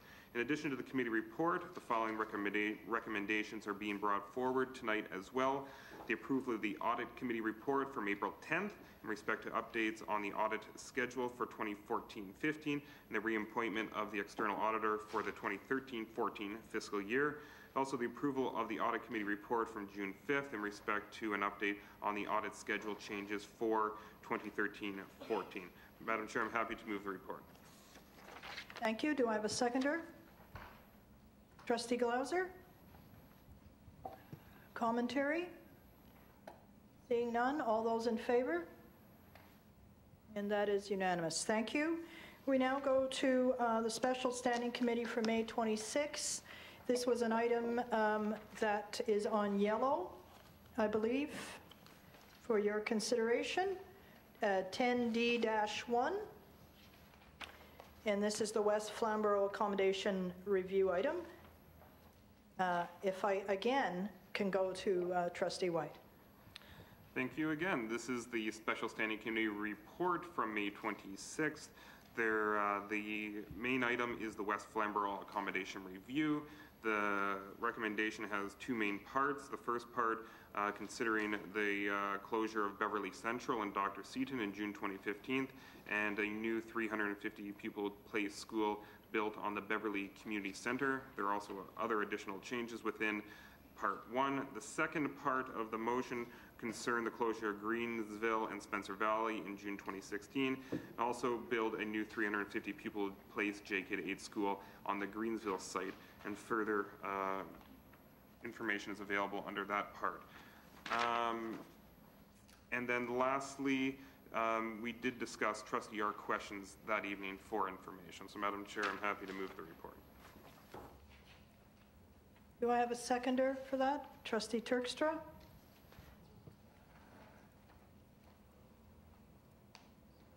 Any further commentary? Yes, Trustee Terkstra. Thank you, Madam Chairman. Obviously, very happy to be the seconder to move this report.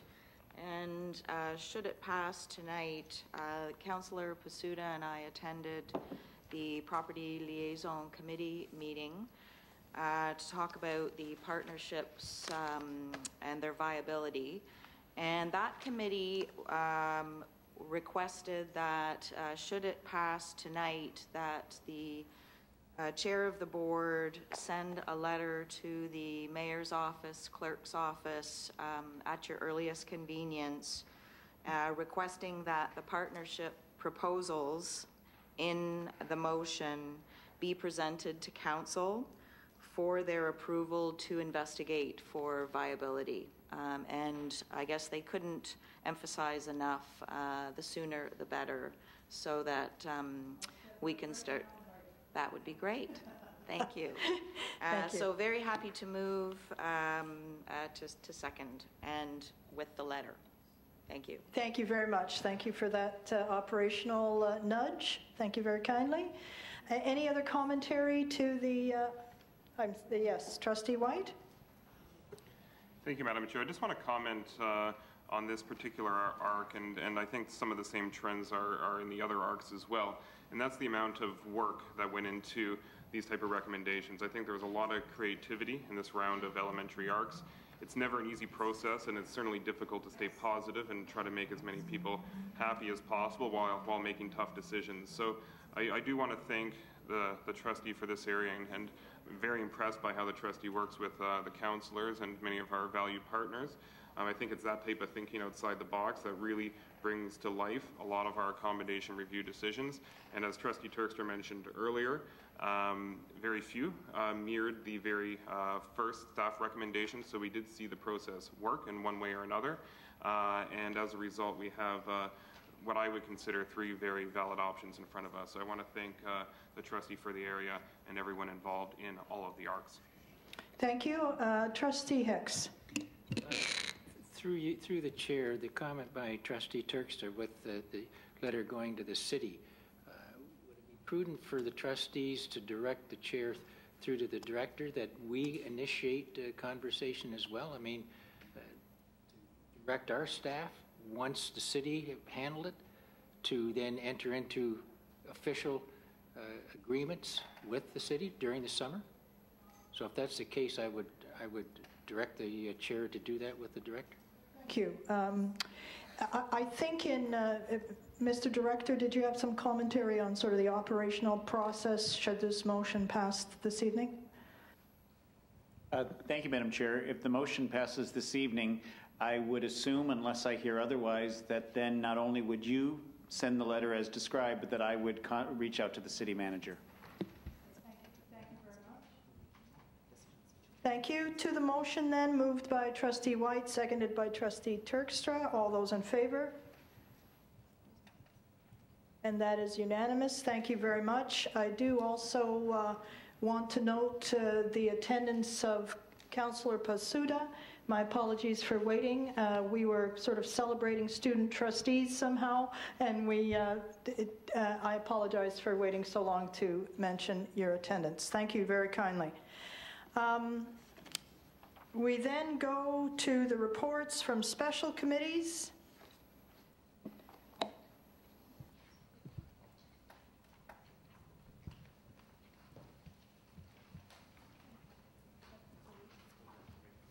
Technically, you should chair.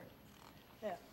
So since I'm chair of the program committee, I believe the vice chair of the board best received my report.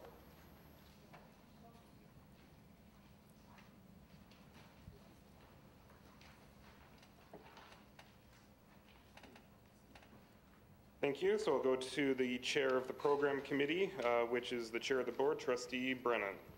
Thank you very much. We had our second program committee meeting. Again, a small but mighty group, Trustee Bishop, Trustee White, and myself, with strong involvement and excitement by Executive Superintendent Pam Reinholt. So we're quite the team. We spent quite a bit of time looking at the program strategy update, a very thorough process. I hope you have had a chance to read through it in terms of the transitions that are occurring at various schools, and also thoughts and intentions and commitments for how the transitions will follow through in September as well. There's also documents inside the full report on closing ceremonies and how that is proceeding. So that was one thing. And then we did have a discussion about some of the material that this body, the Board of Trustees, has talked about around French immersion. But we will have some more discussion when we meet again. So that is my report, Mr. Chair. I move that report. Thank you, Trustee Brennan. Are there any questions on the program committee report? Trustee Turkstra. Thank you, Mr. Chairman. It certainly was an excellent read. I just had one quick question about it, and that was on 11-7. It talks about My Path, My Way, and the new 7 to 10 brochure, A Guide for Families to Help Navigate Through High School, was distributed to families. Did we get a copy of that? We did? No, I don't believe we did. I apologize, Mr. Chair. Maybe we best go to the staff to double check that. Mr. Director? Yes, to you, Mr. Chair. May our trustee officer comment on that, please? Okay, it appears it can and will be provided. Okay, wonderful. Thank you very much, and thank you for the report. Thank you. I did fail to get a seconder. Do we have a seconder for the report? Trustee Bishop, thank you. Are any further questions on the program committee report? See none, all those in favor? That is unanimous, thank you. And I'll give the chair back to Jessica. Try not to steal all your paper. Yes, I know.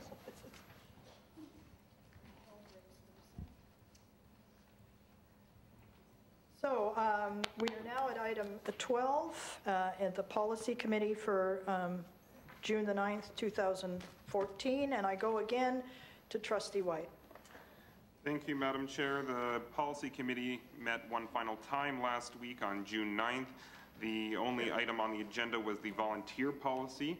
The committee heard a delegation from the Hamilton Wentworth Principals Council, took a number of pieces of information into consideration and requested to see the policy back in a revised format in the fall. Just a minute.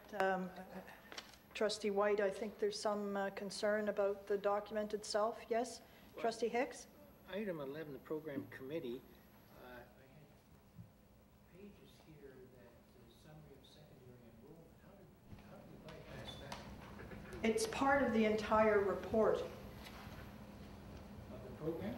Yes. Yeah, the whole. Did you have specific questions within that document? In the secondary enrollment I did, and I've already tried to get some answers from... Can I ask, we'll go back. Okay. Because we're in the middle of policy, so let's finish policy and we'll go back and ask your questions. And thank you. Thank you for that, Trustee Hicks.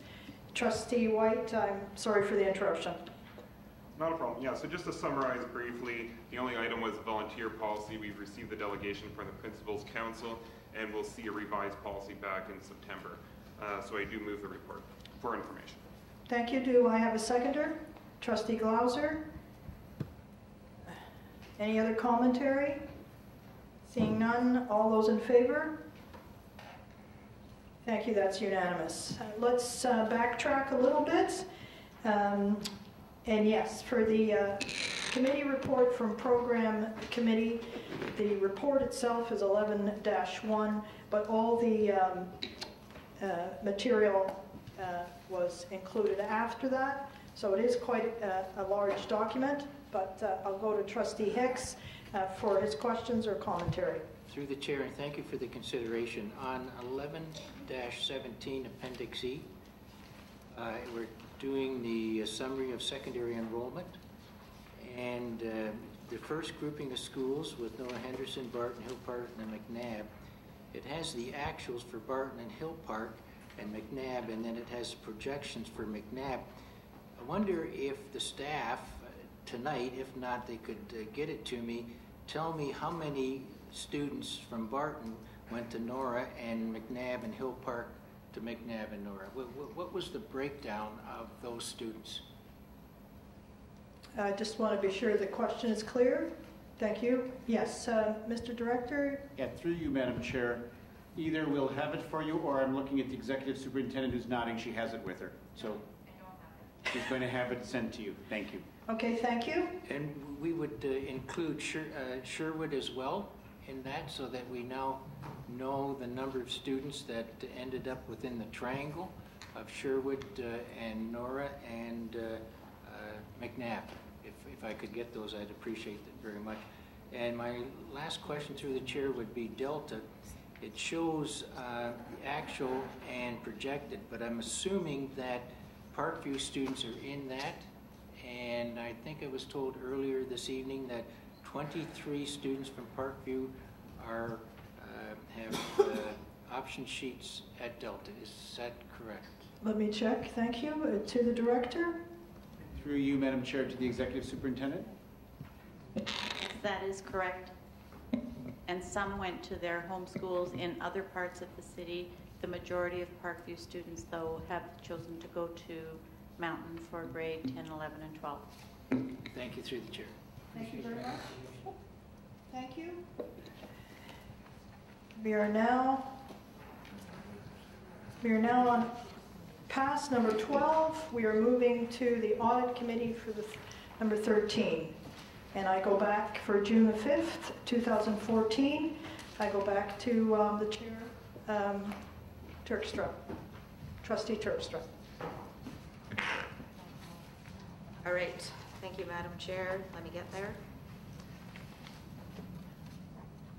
So happy to move the report. We met on June the 5th, and because we're having a year's break from accommodation reviews, we decided that it was a good time to put in the accommodation review process as the 2014-2015 audit in replacement of the board's attendance support program, which is going to be under a new system next year. So there's no point in auditing something that's hasn't been fully implemented. So we made a switch of those two audits, and it makes sense in terms of the audit plan. Thank you. So you'll be moving the report? Yes. Thank you, Trustee Terpstra. Do I have a seconder? Trustee Simmons? Any commentary, Trustee Simmons? No? Any commentary for anyone else? Seeing none, all those in favor? That is unanimous. Thank you very much.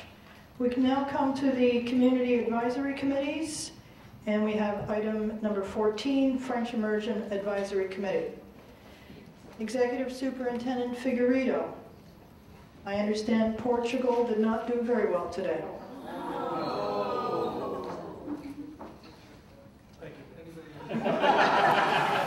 I'm silenced again. Thank you for that wonderful introduction. I heard from Superintendent Zucker that Germany barely squeaked by a win over Portugal. Just 4-0. It was a close game. Yes. Anyway, what I have in front of you is the French Immersion Advisory Committee Community Report. The committee met 5 times this school year, and our last meeting was May 28th. So I'm bringing the report on behalf of the co-chairs, Denise Massey and Lisa Breton. As you notice in the report, there are 9 items, information items. There were no direct motions passed by the FIAC for the board to consider. But just to highlight, again, we reviewed the FI programming, number of minutes. We shared that with FIAC. We had recommended resources for approval. There was discussion regarding that. EQAO cohort data that we're looking at our grade 3s, 6s, and 9s and tracking them, which EBS is supporting us with. Discussion around the Sherwood FI was an update provided to let them know that the previous motion is with the program committee. Out of catchment for FDK was discussed and that our current policy still applies. FIAC was reminded that transportation policy is out for consultation starting June 1st to the end of September, and the draft policy was provided by the co-chairs to the rest of FIAC. New FSL curriculum was also discussed. The elementary curriculum has been rolled out by the ministry for beginning implementation September 2014. The secondary is not out yet, but there was discussion through our consultant, the support we're providing teachers with that. There was also discussion around our grade 1 FI program in terms of enrollment and transitions. And then also enrollment projections, which I did eventually provide through accommodation planning. So that's the report in front of you, and I'm happy to answer any questions. Thank you. Let's get a mover first. Trustee White, do I have a seconder? Trustee Bishop, thank you.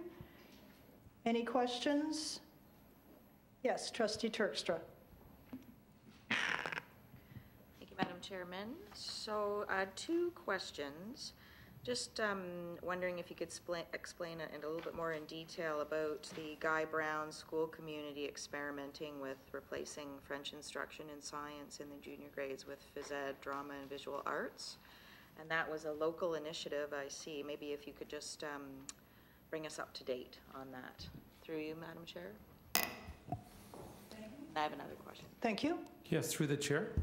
As part of our review, we put in front of the FIAC that that the majority of our schools, up to grade 6, that the core subjects taught in French are French, math, science, and social studies as the core subjects, and then schools based on the size, interests of students, expertise of staff, will dabble in some of the other subjects.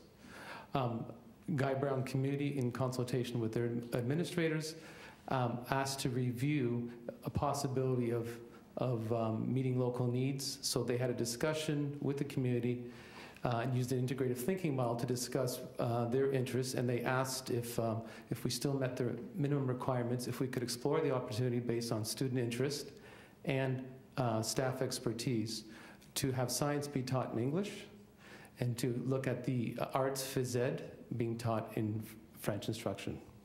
So that was brought up by FIAC for discussion, and it was shared through our consultant, myself, in consultation with the work we had done with the principals at Guy Brown School. Yes, Trustee Terkstra? So was that based on, the difficulty of the science curriculum in French, or to expand it across other subject areas, and was it based on data? Okay, thank you for that. Mr. Figueredo? I have the notes here from the community consultation. Discussion came to FIAC regarding science curriculum and some concern from the few Guy-bound parents. We provide support through the consultant to review even the programs that we offer, the resources. But there was also an interest to expand to more subjects where they'd say that in a more social setting, subjects that would lend themselves to more conversational French, so students could apply. So they asked to explore that. And there was also an opportunity with expertise of staff. So they're still meeting our requirements of instruction. So it was sort of driven by a combination of both. But there was also discussion of impact, knowing what our secondary FI courses are in grade 9. We spoke that students have choice. Science in grade 9 is offered as one of the subjects students could engage in, but it's not necessary to take science in FI in grade 9. So the community knew that would be an impact for students who would then transition from Guy Brown potentially into an FI program. Thank you for that. The other question I had is, I wasn't sure on number 5, the out-of-catchment FDK. This previous motion has been sent to the program committee to consider, and it doesn't change our current process. So that it's going to be considered in the next year with the program committee only, or?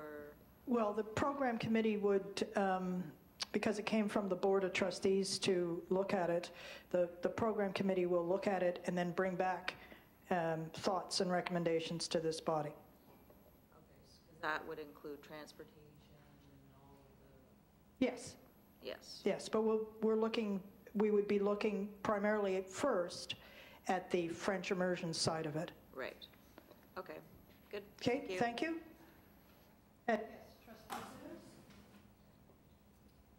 Thanks, Madam Chair. Just with regards to adjusting French immersion courses and English courses, what is the process for a school community to actually make that change in their school where it's not sort of board-wide? Do we know what that is? Yeah, let's ask then, if we could, Mr. Figueredo. Yes, through you, Madam Chair. I mean, this is my first experience engaging in this. So during the review, we laid out some parameters in terms of our system expectations, what historically has happened, and those were the subjects I outlined. But again, this is an example of how flexible are we with our intelligent expectations as a system, and the parameter was around the number of minutes of instruction. So when the community asked around science, the question that was brought back is, what other courses can replace the number of minutes that science is taught in French?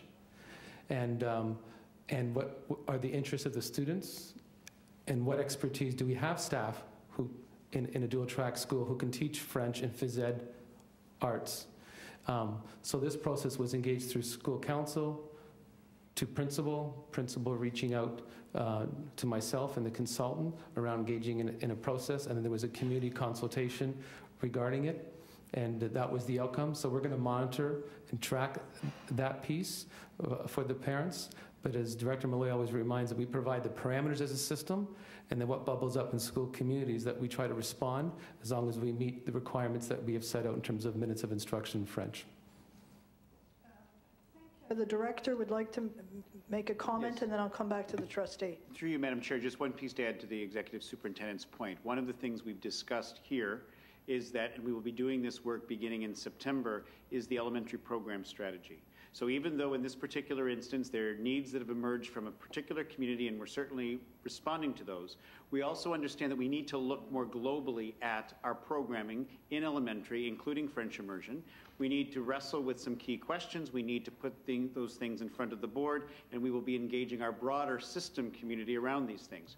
We don't want individual schools simply to make decisions without there being, as the superintendent said, those parameters, and we realize that we have more work to do with that particular strategy, just as we have finished with our secondary strategy. Okay, back to Trustee Simmons, and I believe I saw Trustee Bishop as well. Thank you for that. I don't know if there's any talk of math, and if that's math being taught in French, and I don't know if that's going to come in the fall as well too as a discussion, because I would think there is some correlation between math and French and science and French, or vice versa. So I saw the nod, and it seems like we're right now in just consulting at the moment and discussing, and that's fine, and we'll see where we land. To his question, I know we received a nod, but there is thinking on French and math. Yes. Through you, Madam Chair, that's where I think that even though we have this experience in this report, that question and others like it need to be brought forward in a systemic, strategic way. So, I mean, we could talk about arts in elementary, science in elementary, French immersion in elementary, but we're not ready to do that this evening. What we're promising is that all of that's going to begin being part of the work of next year, brought before the board by the end of next school year. Thank you. I have a list of speakers, Trustee Bishop, then Orban, and then Johnstone. Madam Chairman, I'm pleased that we're looking at this because this has been a long-standing issue with French immersion. The problem of adequate instruction in French and in science and mathematics. And actually, I understood that over several years there have been some schools which did not always offer French immersion instruction in science or math before. So I think it's good that we're now formalizing this discussion, especially as if you're thinking about the sort of outcomes and end game. At the high international level, scientific papers are written in English, so regardless of the country you come from. So I think this is a good discussion. I think it's no way undermining the program. It's more about making sure we have a proper language instruction, and we also are doing a good job in teaching math and science. Thank you, Trustee Bishop. Trustee Orban. Don't know whether I'm out of order or not, but I think at one time we were talking about having a French high school. And the reason I bring that up, because when you have French families, both parents speak French and the children do. I know we're trying to be more effective in the programming side of it, Madam Chair, but will some of these people eventually have to move on to another board to get what they want for their kids? Because we're taking a long time in delivering some of these programs. Now, it could be because we don't have the teachers, or when we have the teachers that do very well, they go into the English-speaking unions. So I'm just asking that question because at one time it was requested of me through the Norwood Park group, when are we going to go there? And is there a possibility, or we're just going to go with the dual track? Thank you. Thank you for that. To the director. Through you, Madam Chair, at this time, as the board has passed, a program at Westdale continues, and the program opens at Sherwood, and our population at this point needs to be served in that fashion, and there is no staff recommendations for an all French immersion high school. Okay, thank you. Trustee Johnstone. Thank you, through the chair. I was quite happy to read about the item number 4, Sherwood FI update, and that there will be staff will be generating a strategy for transition. I'm just wanting to ensure that during the transition discussions that there's also talk about advertising of the program and certainly the benefits of and different program choices available at Sherwood, as well as the busing option. I think that communication is just as important, and we should be communicating to about all of our new specialized high school majors and programs across the board for all of our high schools, but certainly for FI at Sherwood, I think that this is particularly important to be communicating that to students that are looking to go there. Thank you. So those were suggestions. Thank you very much. They'll be noted. Thank you. Any other comment? Then to the motion moved by Trustee White, seconded by Trustee Bishop. All those in favor? And that is unanimous. Thank you very much. Thank you, Mr. Figueredo.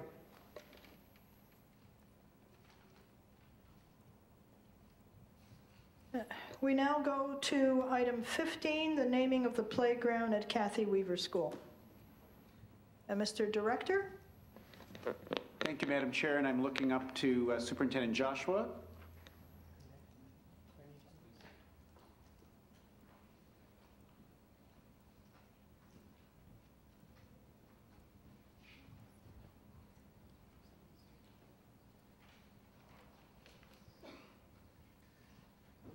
Yes, hello, Mr. Joshua. So I'm on. Just through the chair, I bring forward to you a report recommendation from the School Naming and Park Advisory Committee to consider the naming of the playground field adjacent to Kathy Weaver Elementary School. You'll see in the report 3 recommended names: Constable Kathy Weaver Field, Constable Weaver Field, and Weaver Memorial Field.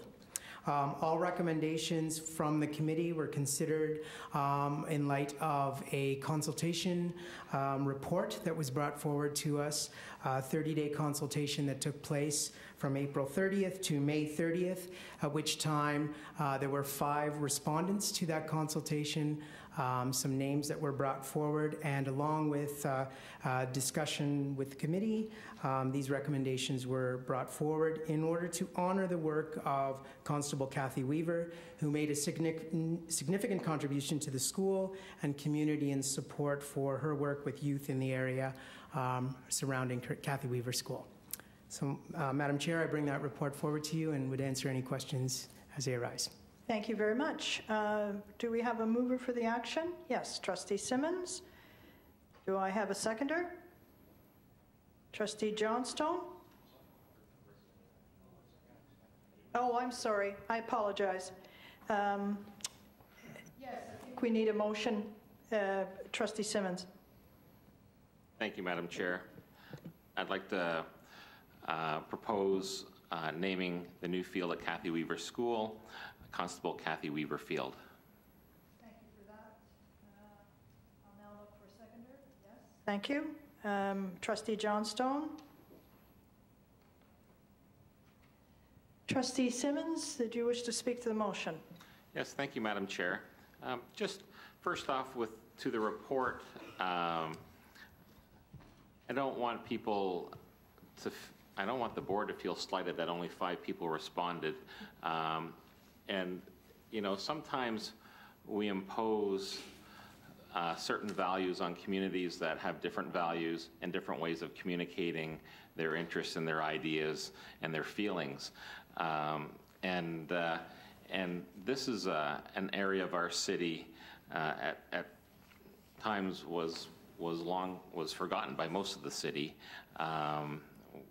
But it's a neighborhood that's coming back in many reasons. It's becoming a much more diverse neighborhood, and the fact that the importance of this field that we have now created is one of the most positive things that have happened to this community since the building of Kathy Weaver School.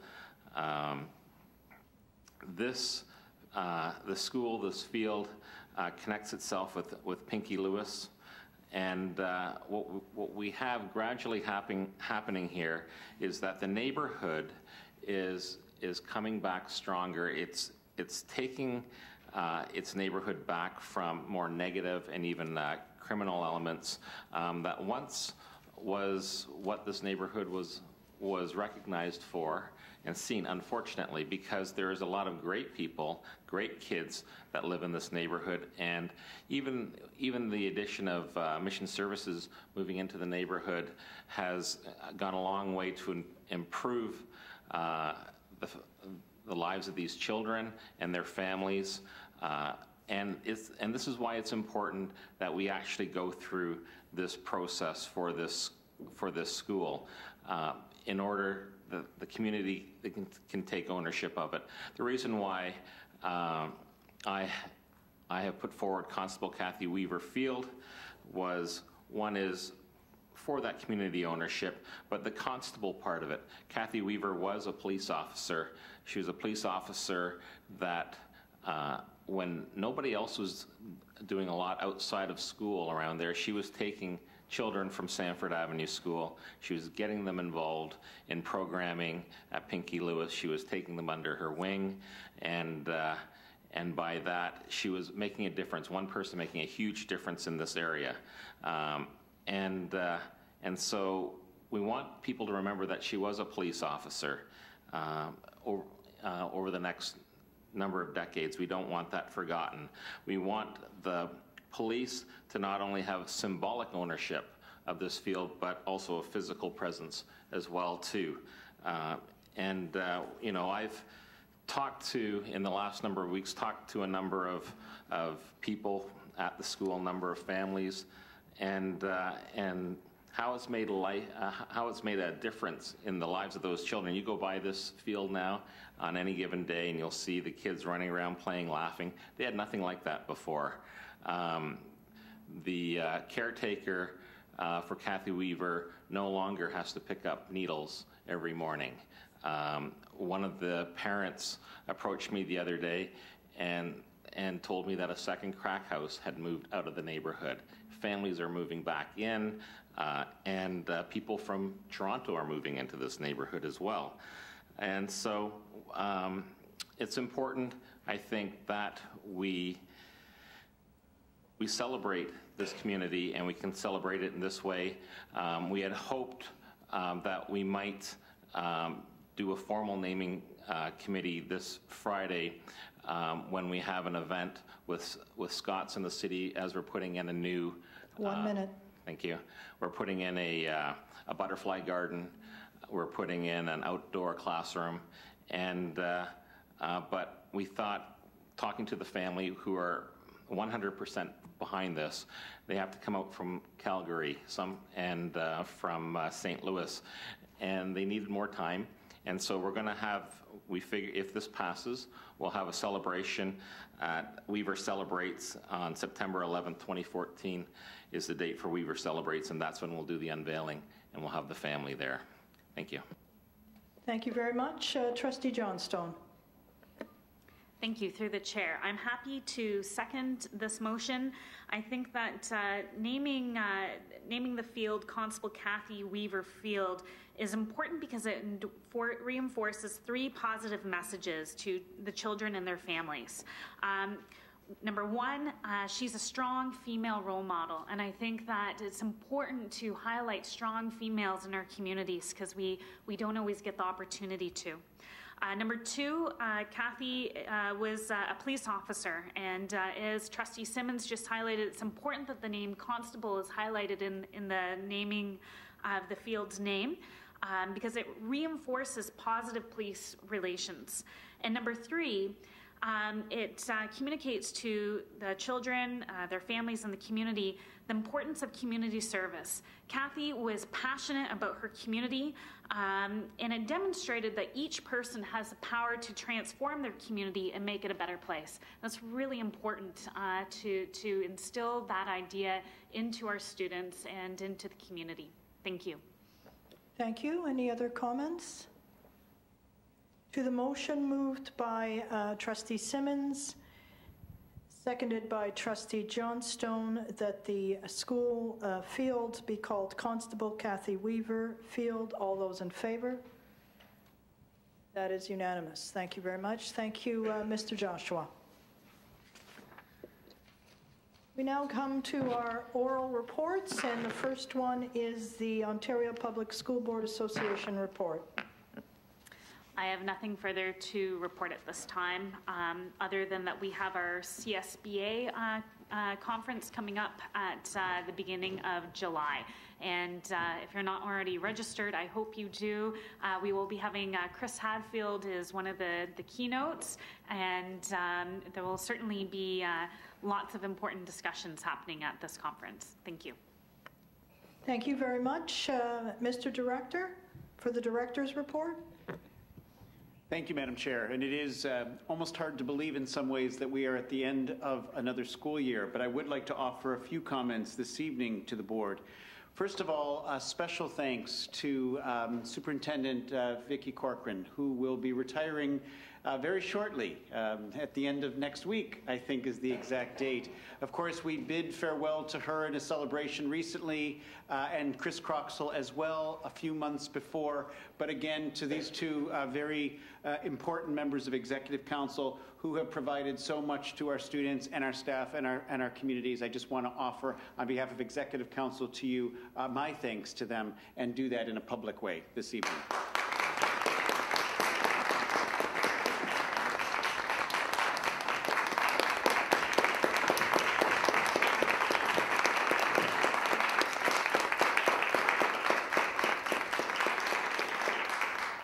And all of you who know Superintendent Corcoran knows how much she hated every second of that, but we still do it anyway, as she smiles at least at me at this point. Some of the highlights of the past year, Madam Chair, that I just want to very briefly speak to. The secondary program strategy and all of the transition work that has involved so many members of our community, our students, our staff, has really been monumental. And the piece that I believe is most monumental is that we are concretely making steps to not only build community, engage our students in doing so, but also really looking at the notion of all pathways, every student's great secondary schools. And again, there's a lot of work to be done, but plenty of work has happened this year that is setting the groundwork for all that's to come. We learn from the work that we do, and we have learned a lot from the process of transition, and that's been really profound this past year.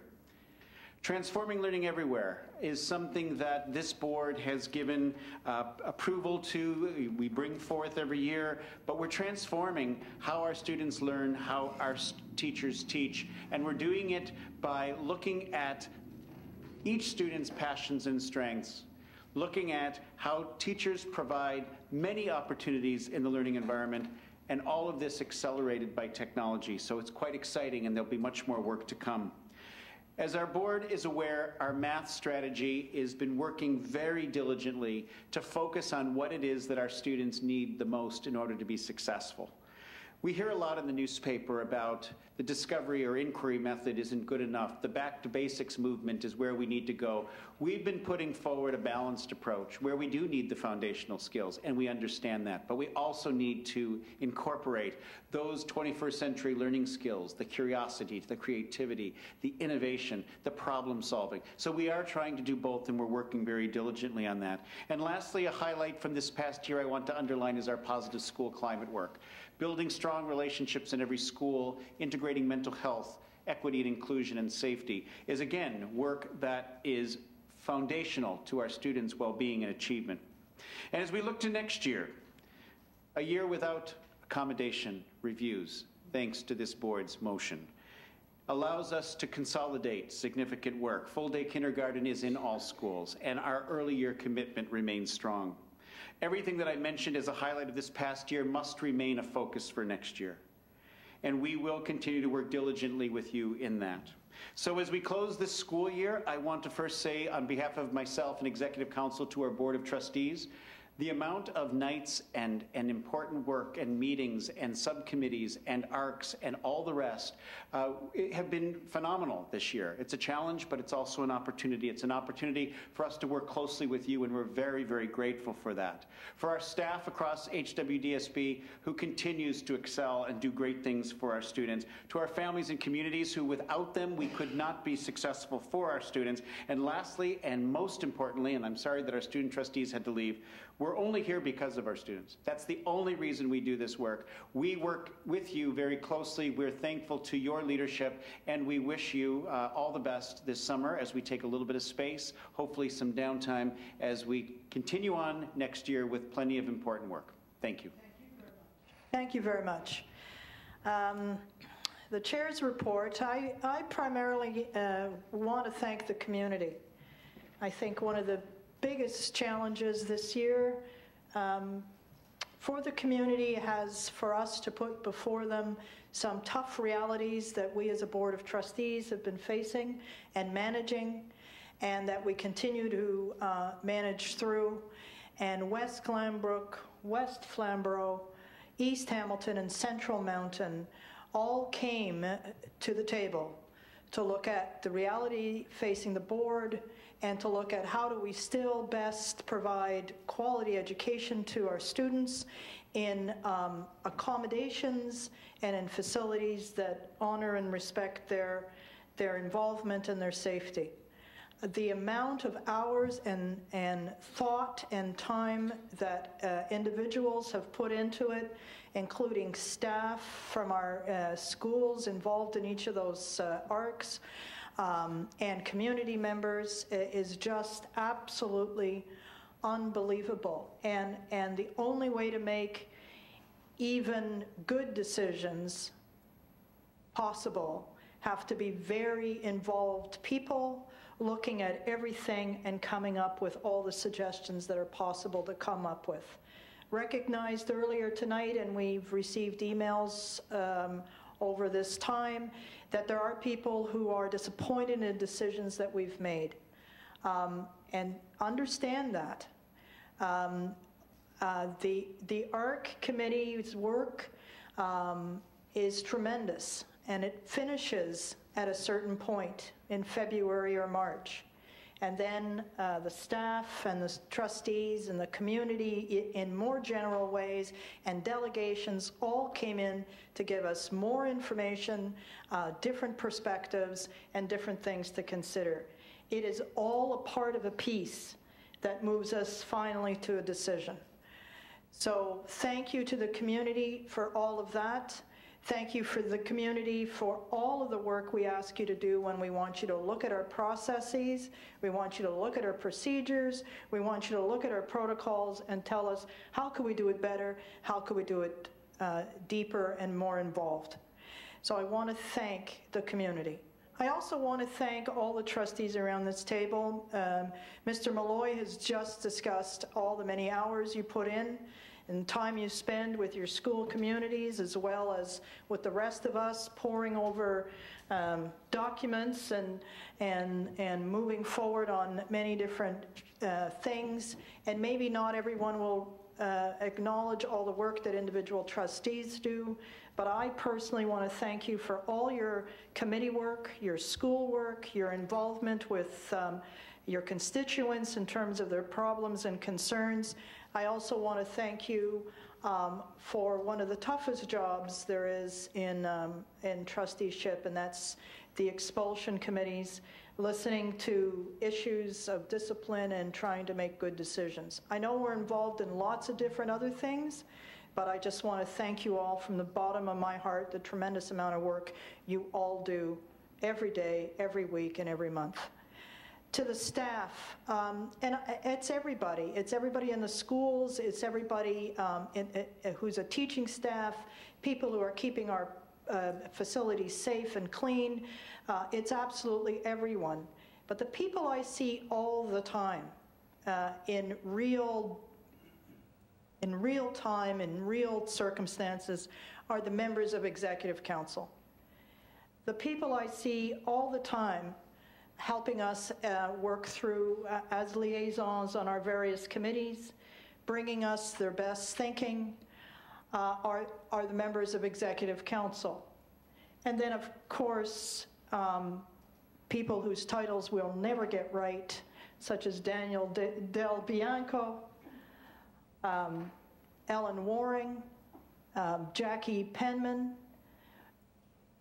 Heather Miller, Tracy McKillop, who constantly help me anyway, and most of us to get things right. And I cannot in 1,000 days say enough about the thanks to the members of Executive Council. And I cannot begin to thank John Malloy, whose leadership, devotion, absolute passion for doing the right things for all our students and making sure that we're all somehow engaged in doing it together.